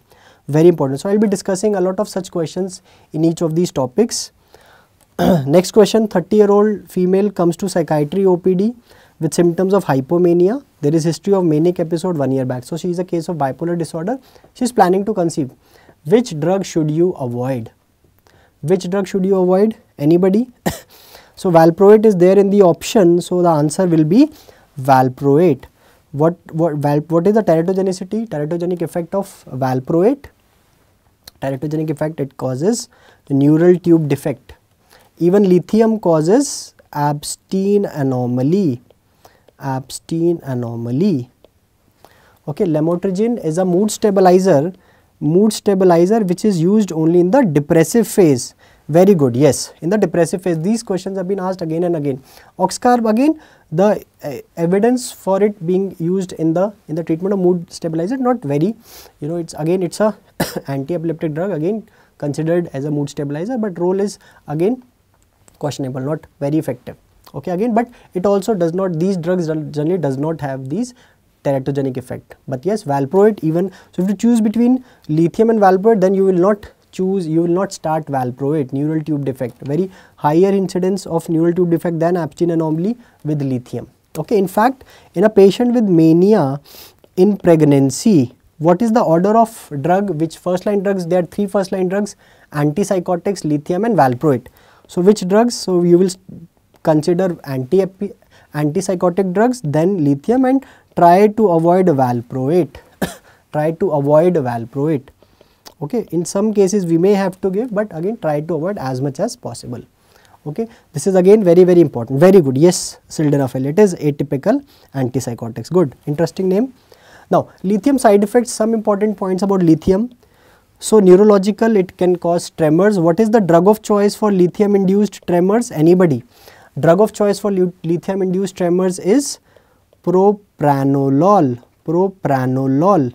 It can also cause endocrinal side effects. Please remember, hypothyroidism more than even, but hyperthyroidism can also occur, hypothyroidism more. Renal, it can cause polyuria, gradually polydipsia, and ultimately it may even lead to diabetes insipidus, because lithium inhibits ADH. Lithium inhibits the effects of ADH, so it can cause these renal side effects. Treatment is fluid replacement, and also we can give diuretics like thiazide or potassium sparing diuretics. Now, one point about this is, whenever we give diuretics like thiazide, they decrease lithium clearance. Okay, so when you give thiazide, it may decrease lithium clearance and it may increase lithium levels. So lithium toxicity may occur. So whenever we start thiazides in a patient who is on lithium, we reduce lithium dose. We reduce lithium dose. Okay, then also, so we have discussed this. Yes, dermatological like acne, psoriasis, alopecia, rash may occur, and teratogenic effect, Abstein anomaly may occur 1 to 2 per 1000 births. Okay, and again, but yes, someone who is on lithium, we may give lithium, then we have to monitor the person, ultrasound and echo may be done to monitor it. Okay, Abstein anomaly, it's a cardiovascular defect. It's a cardiovascular defect. Now let's talk about this question again. We have talked some important points about lithium, and let us see if we can answer this question. 25-year-old female having bipolar disorder on lithium, which of the following is incorrect? We have to tell which of the following is incorrect. So what is the right answer? Anybody? What is the right answer of this question? This is correct. We have just discussed thiazide increase lithium toxicity. We have discussed. It is avoided in pregnancy due to its teratogenic effect. This is also correct. Yes, Dr. RJ, it is. Yes, Aditya. Yes, Avantika. Lithium is avoided in pregnancy, isn't it? I am not saying we can't give, but if possible, you can avoid, isn't it? We have a better option, antipsychotic, caffeine, Shereen, Kshitij, Aditya. Very good. So the answer is hemodialysis is useful for lithium toxicity. So again, I am discussing some important points of lithium. Now please remember, lithium toxicity may occur, suppose the patient is in a state of dehydration, okay, or there is excessive sweating, patient has infection, okay, these may increase. Now basically body treats lithium as sodium. So body treats lithium just like sodium. So in dehydration, sweating, what happens is the body tries to reabsorb sodium and it also reabsorbs lithium. So lithium toxicity increases. So there was a question in your exam that a person on lithium is on fast and the person develops some symptoms. So those symptoms were because the person was on fast, the lithium levels have increased, and those were signs of lithium toxicity. We will discuss about it. So this is an important point, lithium toxicity can occur because of dehydration, sweating, okay. So lithium toxicity, few points about lithium toxicity. So mild to moderate when the levels are 1.5 to 2 milliequivalent per liter. So we get GI symptoms like there may be vomiting, abdominal pain, CNS symptoms like ataxia, nystagmus, muscle weakness may be there. If it increases moderate to severe, it is 2 to 2.5 milliequivalent per liter, then GI symptoms like anorexia, nausea, vomiting, more severe CNS symptoms like hyperactive deep tendon reflexes, convulsions, stupor, maybe coma. And in severe, when it is more than 2.5 milliequivalent, patients may have generalized convulsions, oliguria, renal failure, and even death. So these are some important signs of toxicity. This was given a patient on fasting, and 2 days later, patient on lithium on fasting developed symptoms of vomiting, tremors, ataxia, nystagmus. What is present? Lithium toxicity. What should you do? You should check lithium, serum lithium levels. This was the answer. What to do next? Okay, so you have to check serum lithium levels. And how do you treat? How do you treat lithium toxicity? Okay, we stop lithium, correct hydration, and we can remove unabsorbed lithium from the tract by polyethylene glycol, by sodium polystyrene sulfonate. Activated charcoal has no role. Okay, activated charcoal has no role. In severe cases, hemodialysis. Yes, sometimes it is said yes, more than 4, yes, LDL level, but in severe cases where we think yes, the hemodialysis is now required, so we may remove it from the blood. Okay, so yes, hemodialysis, and sometimes multiple times it is done because lithium again from the tissues come back, again redistribution occurs, so sometimes we have to do multiple times hemodialysis. Okay, so this is treatment of lithium toxicity. So if you go back to this question, the answer is this is incorrect. Lithium toxicity may require hemodialysis. All of the following are side effects: more with carbamazepine, then oxcarb except. This is again a INI-CET question, again more of a psychopharmacology question. Can anybody tell me what is the answer? What is the right answer of this question? What is the right answer of this question? This is your repeat. You cannot make the PYQs wrong. That you have to correct. Okay, so what is the right answer? More. So all are seen more with carbamazepine than oxcarb except. So matlab which is more in oxcarbazepine. So what is more in oxcarb? Very good. The answer is hyponatremia. This is again very important. Few points I will tell you about carbamazepine. Since they have touched this topic, let us just discuss few points. T-half is 26 hours, but after some time, by 3 to 5 weeks, because of auto-induction, it induces the enzymes, the hepatic enzymes, which then increase its own metabolism. So auto-induction.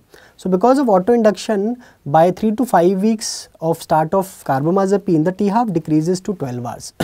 Okay, so sometimes even higher dose may be required because T-half decrease. So this is auto-induction. This concept occurs with carbamazepine. Few points about carbamazepine. Again, carbamazepine is a mood stabilizer. Side effects like nausea, vomiting, diarrhea, GI side effects. Then CNS side effects like ataxia, drowsiness, blurred vision, diplopia, they may occur. Please remember, no weight gain as compared to lithium valproate. Lithium valproate may increase weight, may gain weight, but carbamazepine is seen to have no weight gain. Okay, sometimes such comparisons may also be asked. You should be, again, you should know. Now, serious adverse effects with, one we have discussed, clozapine and carbamazepine were contraindicated. If you remember, I told you blood dyscrasias like aplastic anemia, agranulocytosis may occur. Hepatitis, dermatological, benign maculopapular rash may occur, and severe dermatological serious side effect like Stevens-Johnson syndrome can occur with carbamazepine. Please remember, this is again an important point. Pregnancy is a very important topic they are asking questions on pregnancy. So along with, you know, valproate also causes neural tube defect, carbamazepine causes neural tube defect, cleft palate, even fingernail hypoplasia. These are some of the teratogenic effect of carbamazepine. Okay, so please remember these. And if we compare it to oxcarb, it has less of diplopia, ataxia, no increased risk of severe blood dyscrasias as with carbamazepine, decreased risk of rashes there, but there is an increased risk of hyponatremia. This is important. Okay, and this is the question which was asked in your exam. Is it clear to everyone? Okay, so this is oxcarb. Now let's answer this question. Let's try to answer this question. Which of the following is true about depression? Again your previous, now please remember one point. I told you one type of question which they are asking. They will give you some option of the drug, and one of the answer which you know, you know the answer, the right option, other option you may not know. One of the important questions which they are asking now is on epidemiology. So I will talk about some important epidemiological questions, some important data, I will share it with you. But again, a lot of questions on data and epidemiology been asked. And again, you know, in the next also, you know, they have been emphasizing that, you know, questions on PSM or, you know, community medicine will be there. So one of the areas in psychiatry where they can ask you questions is on epidemiology. Okay, so what is the right answer? Adults, you know, depression is true. Which is true? Very good.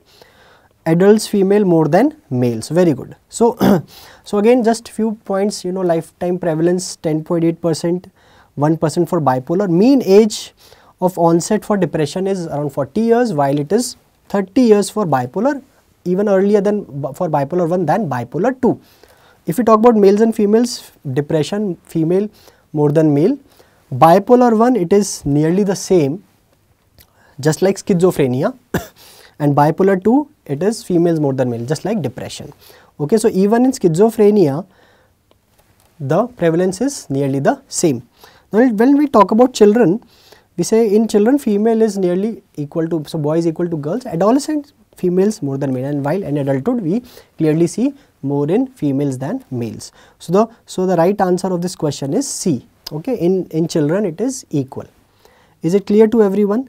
Let me give you a brief about some of the important disorders and the prevalence in which male or female. So if we see females more than males, we have discussed depression, bipolar 2 disorder. Most of your anxiety disorders, panic disorder, agora specific, GAD are more in females, except social anxiety disorder. It is equal in males and females. OCD again females more than males, in children it is seen more in males.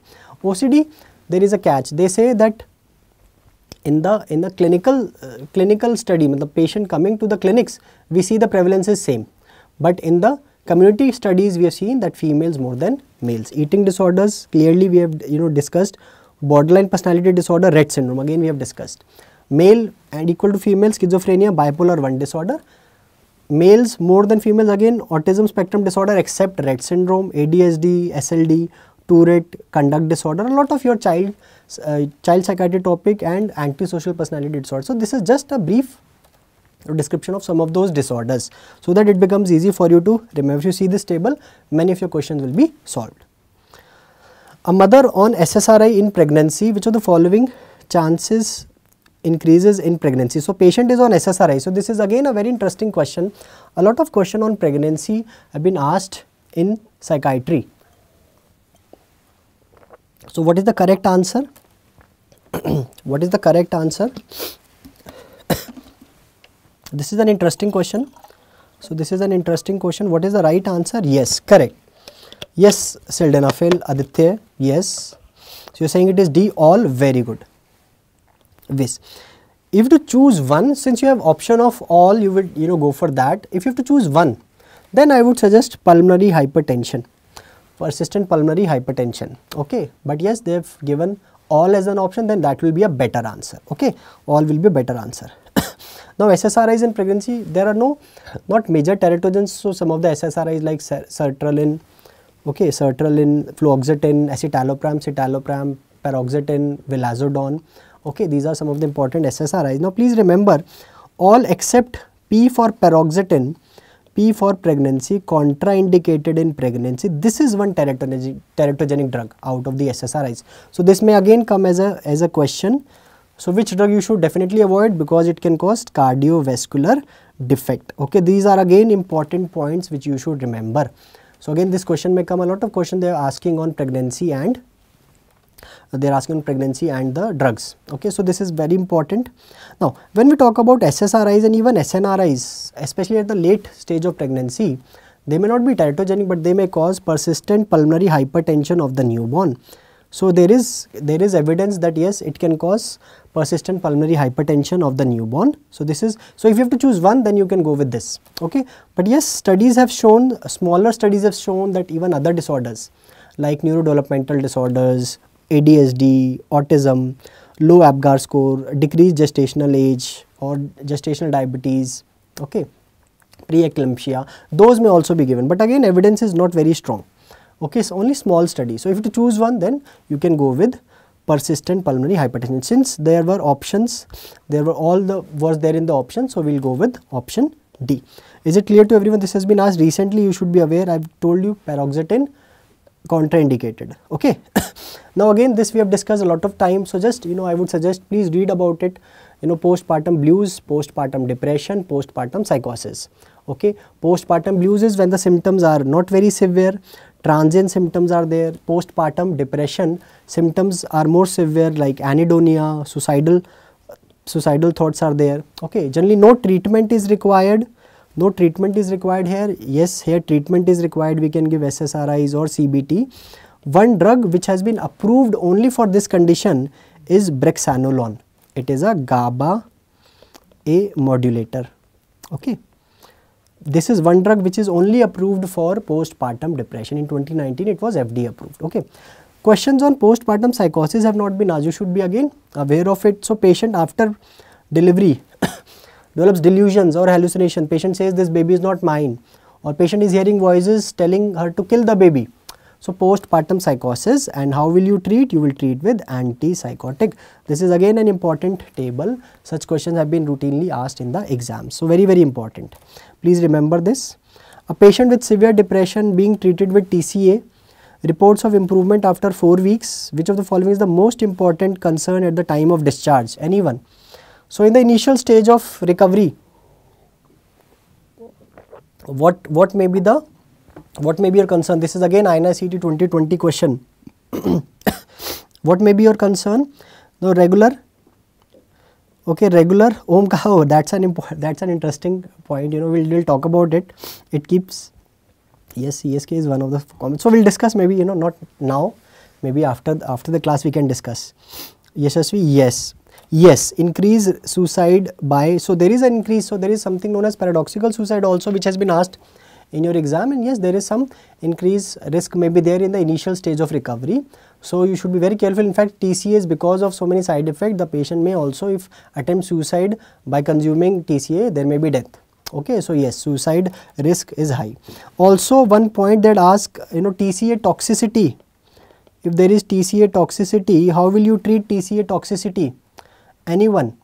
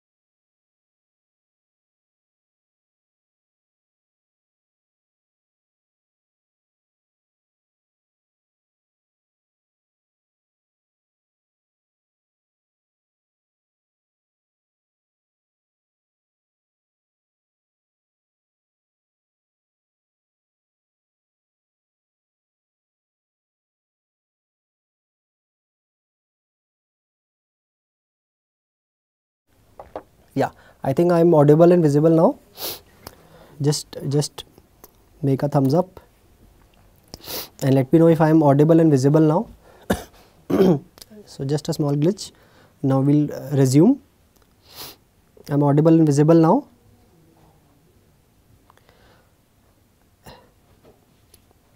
Right? Right. So tell me, is it true? Yes. Sodium bicarbonate. Yes, you are correct. Very good. This is true. Bupropion, mirtazapine. Again, all these have been asked in as your questions also. So please remember, yes, they cause less sexual side effect. That is also correct. You have to choose the incorrect option. Paroxetine should be avoided in pregnancy. We have discussed this. Bupropion is safe in comorbid bulimia nervosa. So bupropion is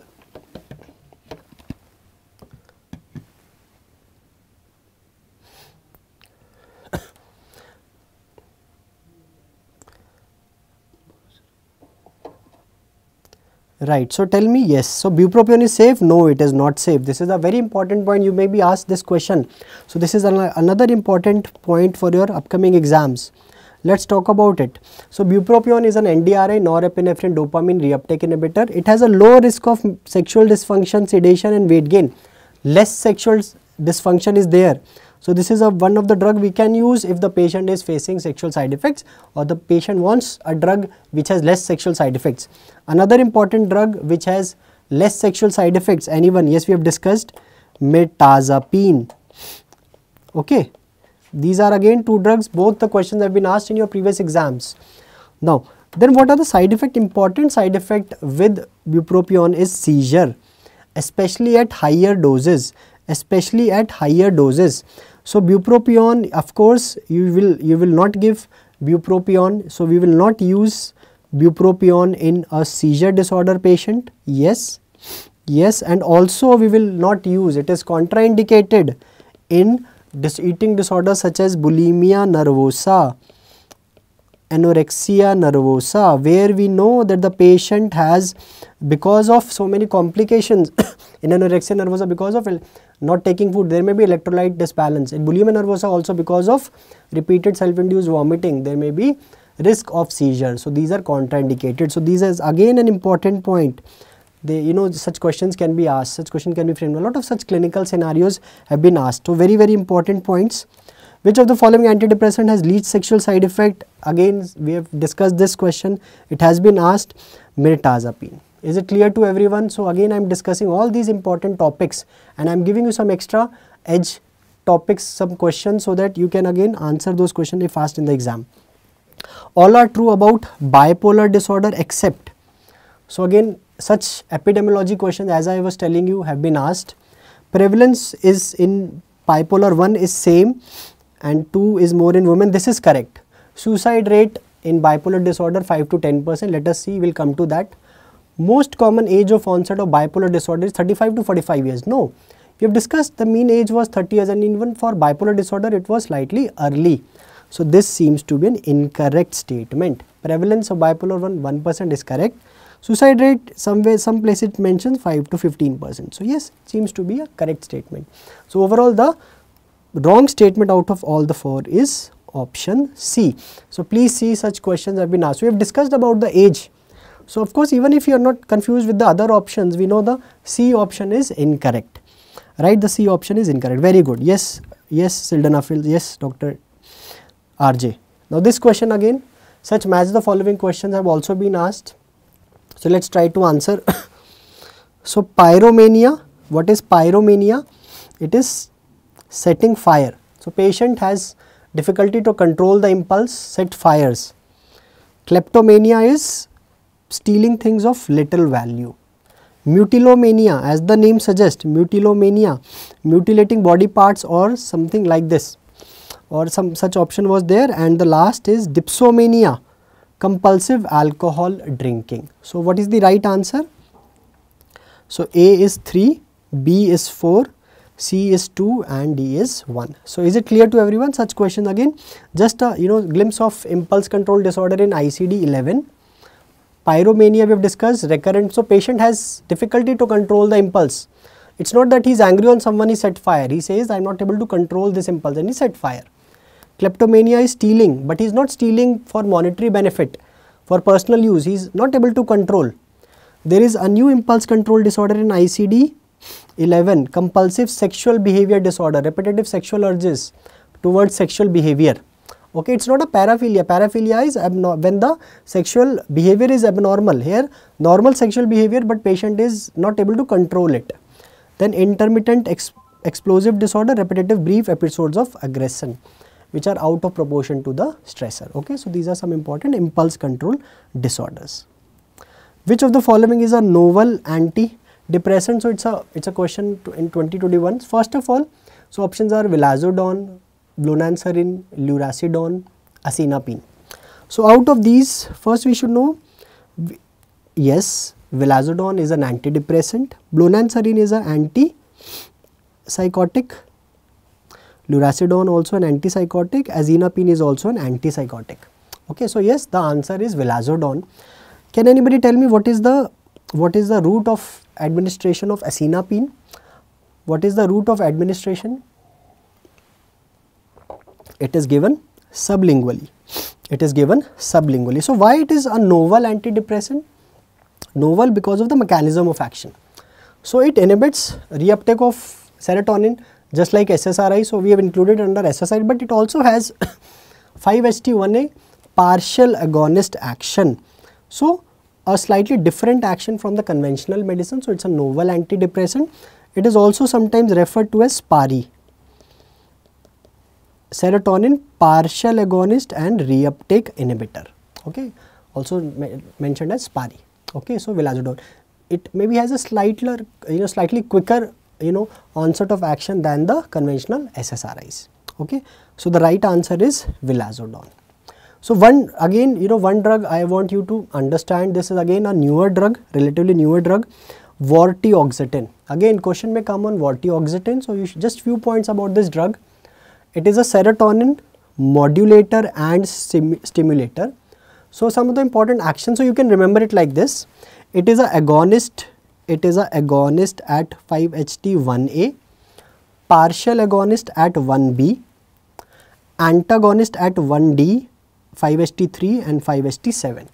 Okay, and also it is a serotonin reuptake inhibitor, vortioxetine. So try to make it easy for you to remember the action. Vortioxetine, it's a serotonin modulator and stimulator. Now one important, vortioxetine is currently available for use. Okay, many brands are there for vortioxetine. Now it is one of the drugs which has been marketed that it has less sexual side effects. Okay, but yes, it does have. It's not that it does not have side effects. The books clearly mention, yes, they have side effects, sexual side effect, but comparatively less. Okay, so again it is one of the drugs with less sexual side effects. Okay, so vortioxetine. Okay, yes, we'll share the PDF, don't worry, you'll get the PDF in the Telegram group. Don't worry about the PDF, you'll get it. Now, a 40-year-old male patient comes to psychiatry OPD with complaints of repetitive thoughts of his hands being dirty. He knows that they are clean. He knows they are his own thoughts, and it gives them discomfort.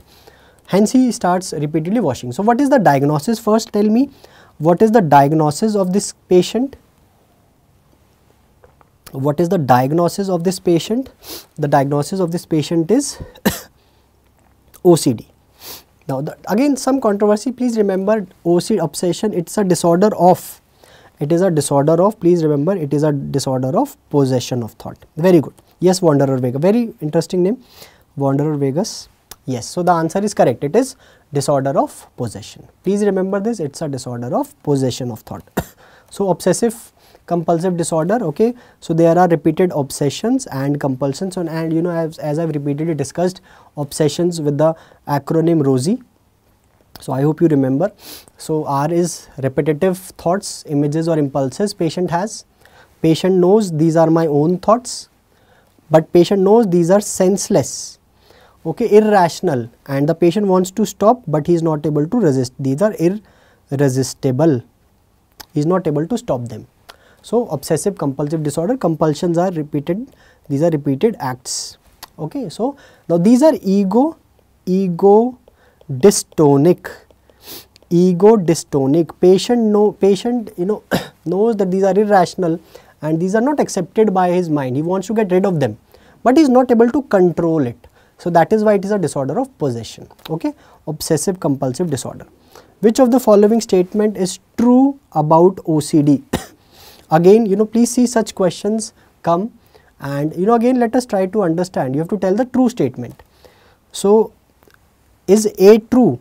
Atypical antipsychotics are the first line treatment? No.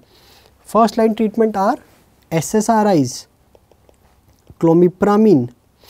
These are the drugs, and we use therapy like CBT, like ERP. These are the first line treatment. It is false. Most common comorbidity is depression. Let us see the other option. Contamination is an uncommon obsession. No, it is in fact the most common obsession. Prevalence is around 2 to 3%. This is also wrong. So yes, the correct is most common comorbidity is depression. Please understand, patient is, these are ego dystonic symptom. Patient knows that these are senseless thoughts, but he is not able to control them. So please understand what, what distress the patient is having. So yes, patient may also develop depression. So most common comorbidity with OCD is depression. So obsession and compulsions, again we have discussed. So we have discussed about the treatment. So treatment, first line treatment is SSRI, and one TCA, clomipramine also is used. Clomipramine is also used. Okay, but if you have to choose drug of choice, it is SSRI because of less side effect. So and in the psychotherapy, okay, one point about this is augmenting agent. Please remember this, augmenting agent. Augmenting agent means we may use some drugs to increase the effect of the first line drug. So what augmenting agents may be used for OCD? This has been asked previously in your exams. Very good, Bhaskar, very good, yes. So augmenting agents like antipsychotics, they are not the first line drugs, but they are augmenting agents. So these are the drugs, and in the therapy we use exposure and response prevention. And yes, if you are asked treatment of choice, then the therapy treatment of choice, yes, other drugs may be used, but this is yes, one of the augmenting agents. Correct. Treatment of choice is a combination of drugs and therapy. Okay, drugs and therapy. In which of the following risperidone, again a very interesting question, is not useful as an off-label drug? So risperidone is a second generation antipsychotic. So please see such, they have tried to club in a lot of disorder in this one question. So it's a very interesting question, but let us see. OCD we have discussed, yes, it can be used as an augmenting agent. Dementia, I told you. In dementia, I told you that in the neuropsychiatric symptoms, if the patient develop delusions, hallucinations or severe agitation, we can use antipsychotics. Bipolar disorder, yes, bipolar disorder, in fact, it is one of the first line drug only. Okay, no use in post-traumatic stress disorder. Okay, so the right answer is PTSD. Right answer is PTSD. Okay, right, great. Now, a female patient having recurrent distressing thoughts of dirt and contamination leading to repeated hand washing. This we have discussed. Psychotherapy of choice. This is again your question asked in the previous year. Such questions have been asked again and again. The answer is ERP. Please remember, if specifically ERP is mentioned, exposure and response prevention, this will be the right answer. Right. I hope this is clear. Is it clear to everyone? Now, let's talk about this question. A patient underwent surgery and a mass of hair was found in the stomach. Which specialist should be consulted? So what is this mass of hair? This is a trichobezoar. This is a mass of hair. So it has taken the form of, shape of the stomach. So, again it seems to be a surgery question, but they are asking you where to send the patient. This may occur because the patient is swallowing the hair. Trichophagia. Trichophagia is occurring because the patient is plucking the hair. Okay, so patient has trichotillomania. Patient has trichotillomania. Where will you refer? Very good. You will refer to a psychiatrist. Let us say another image based question is given, and let us say the patient's scalp, there are hairs of different length. Okay, there is alopecia, irregular shaped alopecia. Okay, and the hair of different length. Again, this patient of alopecia appearing to be having a hair loss, where will you send this patient? This is another interesting question which can come. So where this patient In fact, let us say this is a skin, this is on the skin, not on the scalp, let us say this is on the skin. So there is a skin, okay, and in fact there is a skin lesion. This of course if there is hair, this is trichotillomania. Suppose there is a irregular patch of the skin, there is some irregular patch of skin is affected, okay, and as if the skin is peeled off. Again, where will you send this patient to? Will you send it, it's an irregular patch, okay, again it may be sent to, the patient may be having excoriation, okay. Let us talk about this. I will talk about this in a while. Which of the following is a body focused repetitive behavior disorder? Let us take this question and then we will discuss. On this question we will discuss some important obsessive compulsive and related disorder. This is your again June 2021 question. So which disorder is under body focused repetitive behavior disorder in ICD-11? What is the right answer of this question? Anyone? What is the right answer? Very good, it is trichotillomania. Very good, it is trichotillomania. So let us see this table. So I have again given you some changes which have been made in DSM and ICD. So DSM-5 has made has added a concept of obsessive compulsive and related disorder, and similar concept is also added in ICD-11. So under this obsessive compulsive and related disorder in DSM-5 important, so what are the important terms which have been added here, which are important disorders? OCD, of course, the name is suggesting you, body dysmorphic disorder, then hoarding disorder, trichotillomania and excoriation disorder, right. Now in ICD-11 they have also added OCD, body dysmorphic disorder and hoarding disorder. They have added a category of body focused repetitive behavior disorder. The name is telling you something is focused on the body part, okay, on the body. So here they have added trichotillomania and excoriation disorder, okay. So this was the answer. Then there is another disorder under this, olfactory reference syndrome. What is this? Patient is preoccupied that he is emitting a foul smell. Although he is not able to experience any smell, but he is preoccupied, he is thinking that his body is emitting a foul smell. This is olfactory reference syndrome. And hypochondriasis, wherein the patient is preoccupied of having a serious illness. So these are the important disorders under ICD-11. So please have a look, such questions have been asked again and again in the exams. So you should be careful because this is a PYQ.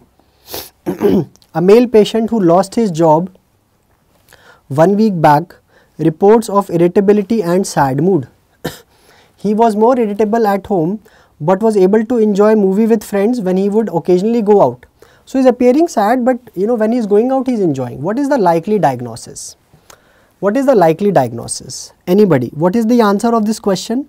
What is the answer of this question? Anybody? Yes, very good. It is adjustment disorder. Very good. It is adjustment disorder. There is a mild to moderate routine stressor.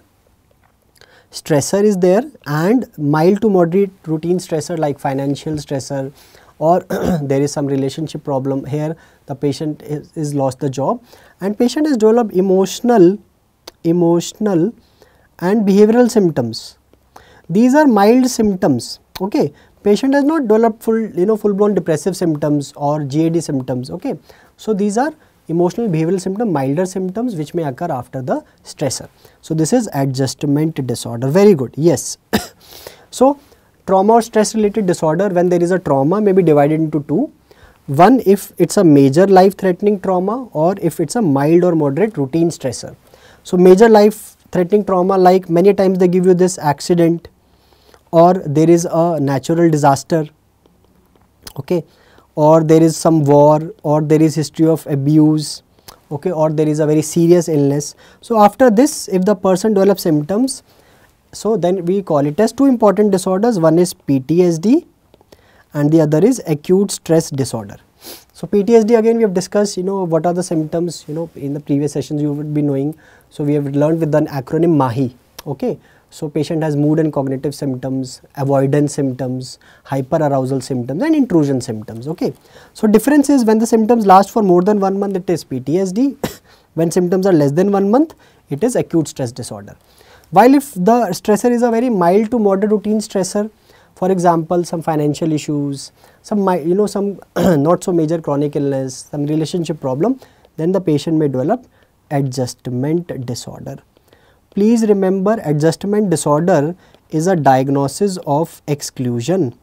That means it's not the first disorder that should come to your mind when you're making a diagnosis. For example, in this case, suppose the patient has low mood, decreased interest, decreased sleep, decreased energy, decreased appetite. If all those symptoms would have been present, let us say more than 2 weeks, then the better answer would have been depression. Here no other disorder seems to be likely diagnosis, it is adjustment disorder. Okay.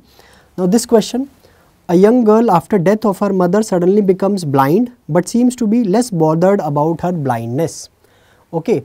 So she seems to be blind but she is not bothered. Which of the following is true about the condition? So first tell me what seems to be the likely diagnosis.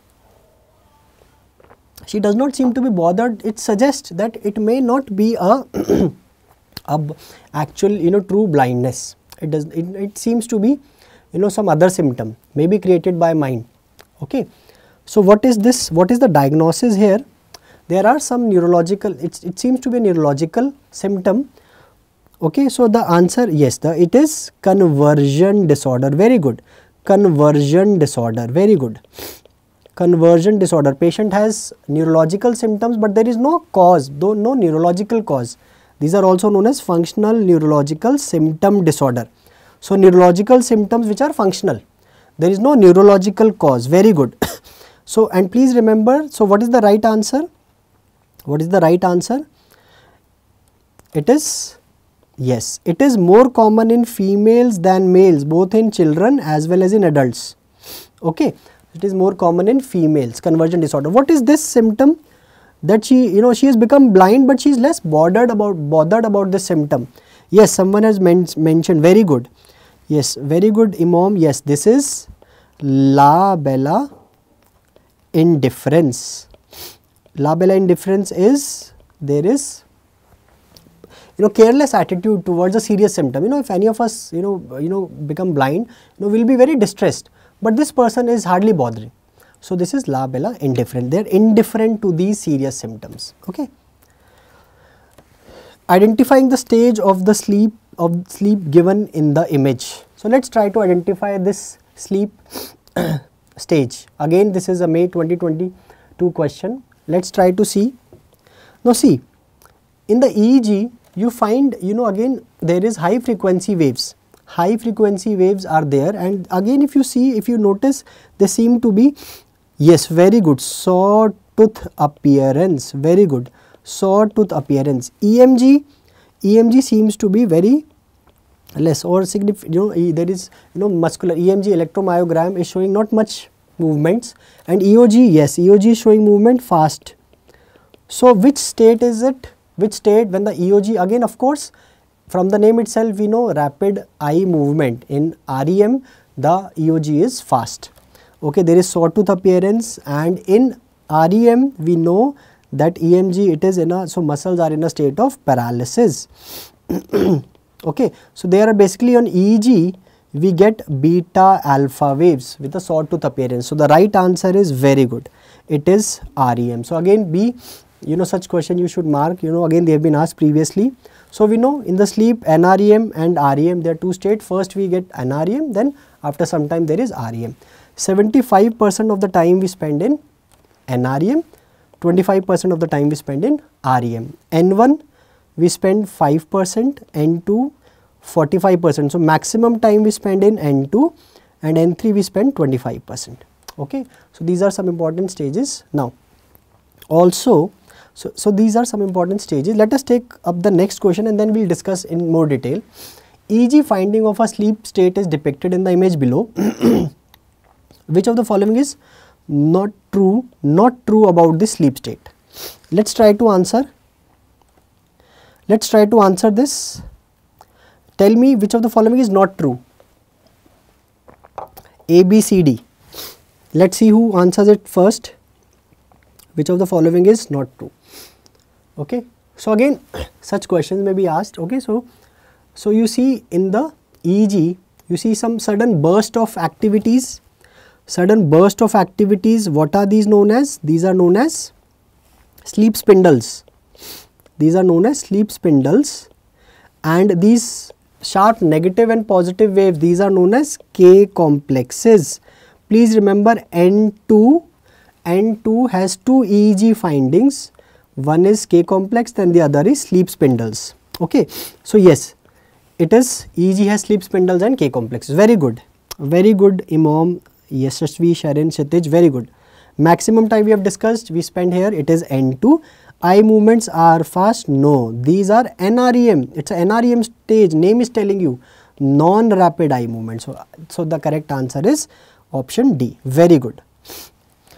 A 7-year-old child comes with history of bedwetting since 1 year, twice a week. Organic causes have been ruled out, with investigation. Result of the following, the initial treatment now. Okay, so basically we are dealing with enuresis. Usually we say by 5 years there is control over the bladder, control over the bowel, by 4 years, control over the bladder by 5 years, but the child is not, still not achieved control, enuresis. So what is the treatment? So what is the treatment here? Please tell me the answer.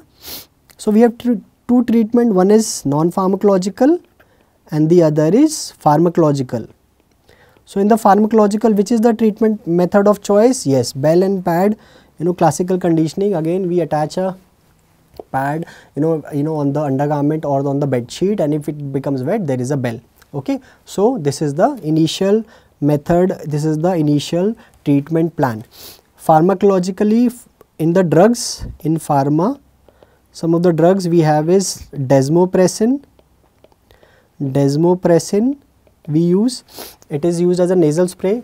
Okay, it is used as a nasal spray. Even drugs like imipramine may also be used. Okay, so the right answer is option C. Okay, yes, bladder training is also done, but initial treatment plan would be, again is, if to choose one, this is bell and this is the first line treatment or the best evident first line treatment method. Okay, we have ruled out organic causes. Okay, is it clear to everyone?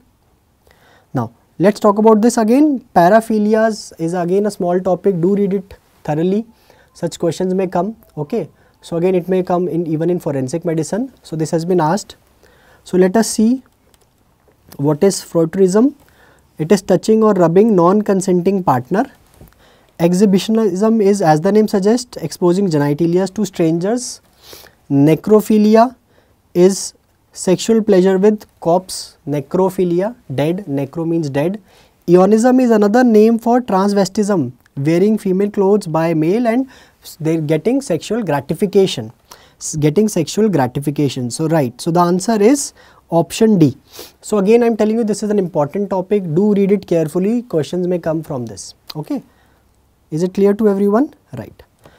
Again now I am discussing these some last questions, these are PYQs, some from the miscellaneous topics. So many times when these questions come, it appears to be as the first first time we are reading this, but sometimes when you read the question carefully, you may be able to mark the correct answer. So the question which was asked in November 2022 was correct definition of stress. So if I just give you this question, so what will be the answer you will mark? First is, it is an adaptive response to situation that result in physical, emotional and psychological strain. Seems to be correct. It's a mental tension only. Is it mental or physical symptoms may be there? Let us see.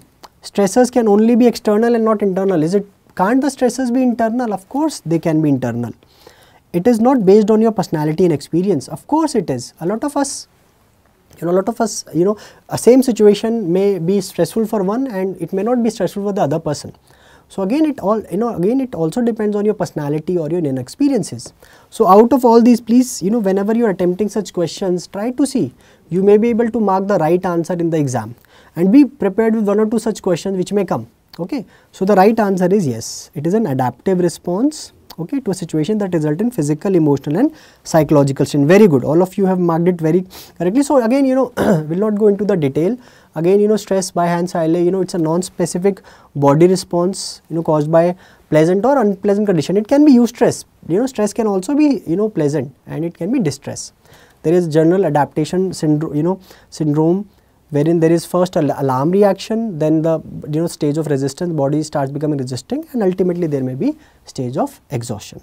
So again, as I was telling you, event can, is stressful or not, it may depend on the nature of the event and also depends on the person's personality, coping or his experiences. The more, you have given more exams, you've given your board exams and you've given your prof exams. So now, these exams may appear easy for you. So based on your previous experiences, okay. So give more GTs, and give more of these tests, so that when you give the exam, you already had that experience at the back of your mind, so and then that stress will be less. So that is why we say repeatedly you should give these exams.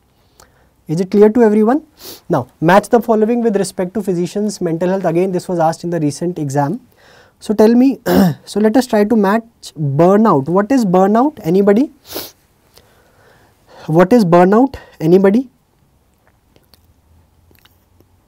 So burnout is basically getting psychosomatic symptoms like exhaustion at workplace which are relieved off duty. The person is, again in COVID, a lot of mental health workers, they had experienced this burnout. What is overworked? Overworked is 4. Yes, exceeding one's ability to work.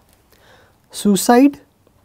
Suicide, again, relationship fallout is a risk factor, more seen in substance use. Yes, in fact, normally we say suicide is more in males than females, but in physicians we seen it is more in female physicians. Okay, and depression. Then last is depression.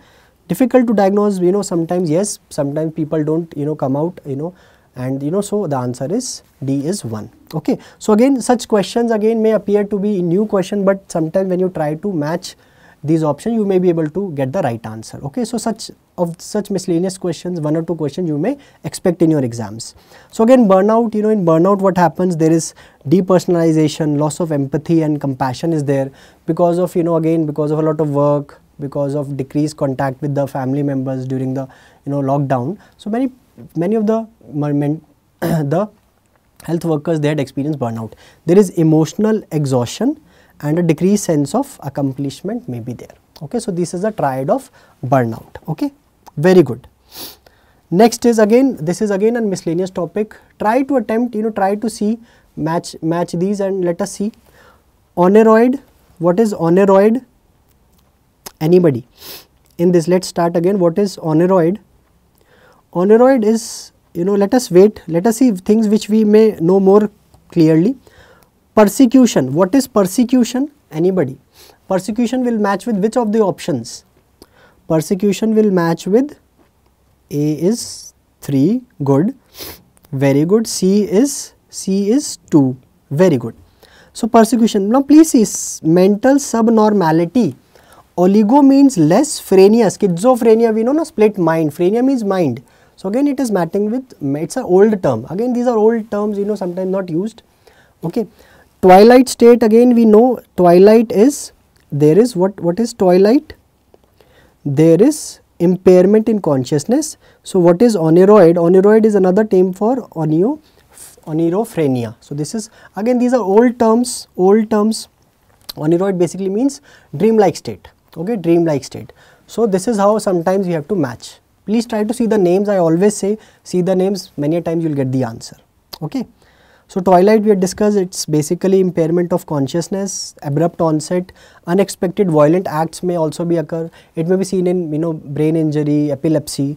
Dreamlike or oneroid state is patient may appear disoriented, confused. Hallucinations are also seen, especially visual. Okay. Now a 10-year-old child presents with selective mutism. He is most likely suffering from. Again it's an old question. Selective mutism and comes under which diagnosis? Anybody? Selective mutism. Is it hyperkinetic disorder? No, we don't think so. Childhood psychosis? No, does not seem so. So out of A or C, which is the correct answer? Which is the correct answer? Very good. The correct answer is, it is childhood anxiety disorder. Selective mutism basically, as the name suggests, failure to speak in social situations where it is expected to speak. For example, in school, despite speaking in other situations. So family members say the child is speaking at home, so selectively he's having mutism at school. So this is selective mutism. It comes under anxiety disorders. Treatment is CBT and sometimes we also use SSRIs. Okay, so these were the important PYQs, important topics. I've given some important points also. Some of the questions I've discussed, very high chances of, few drugs I've discussed, high chances to come in the upcoming exam. So be very thorough with these. These are the topics: psychopharmacology, substance, epidemiology. These are some of the important topics which are asked. So this is all for today. Thank you everyone for the patient listening. Again, in the end, I always say this: keep smiling, keep moving forwards. Ho jayega. Things will happen. Okay, you will clear the exam. So don't worry, and all the very best. May you do excellent in your exams.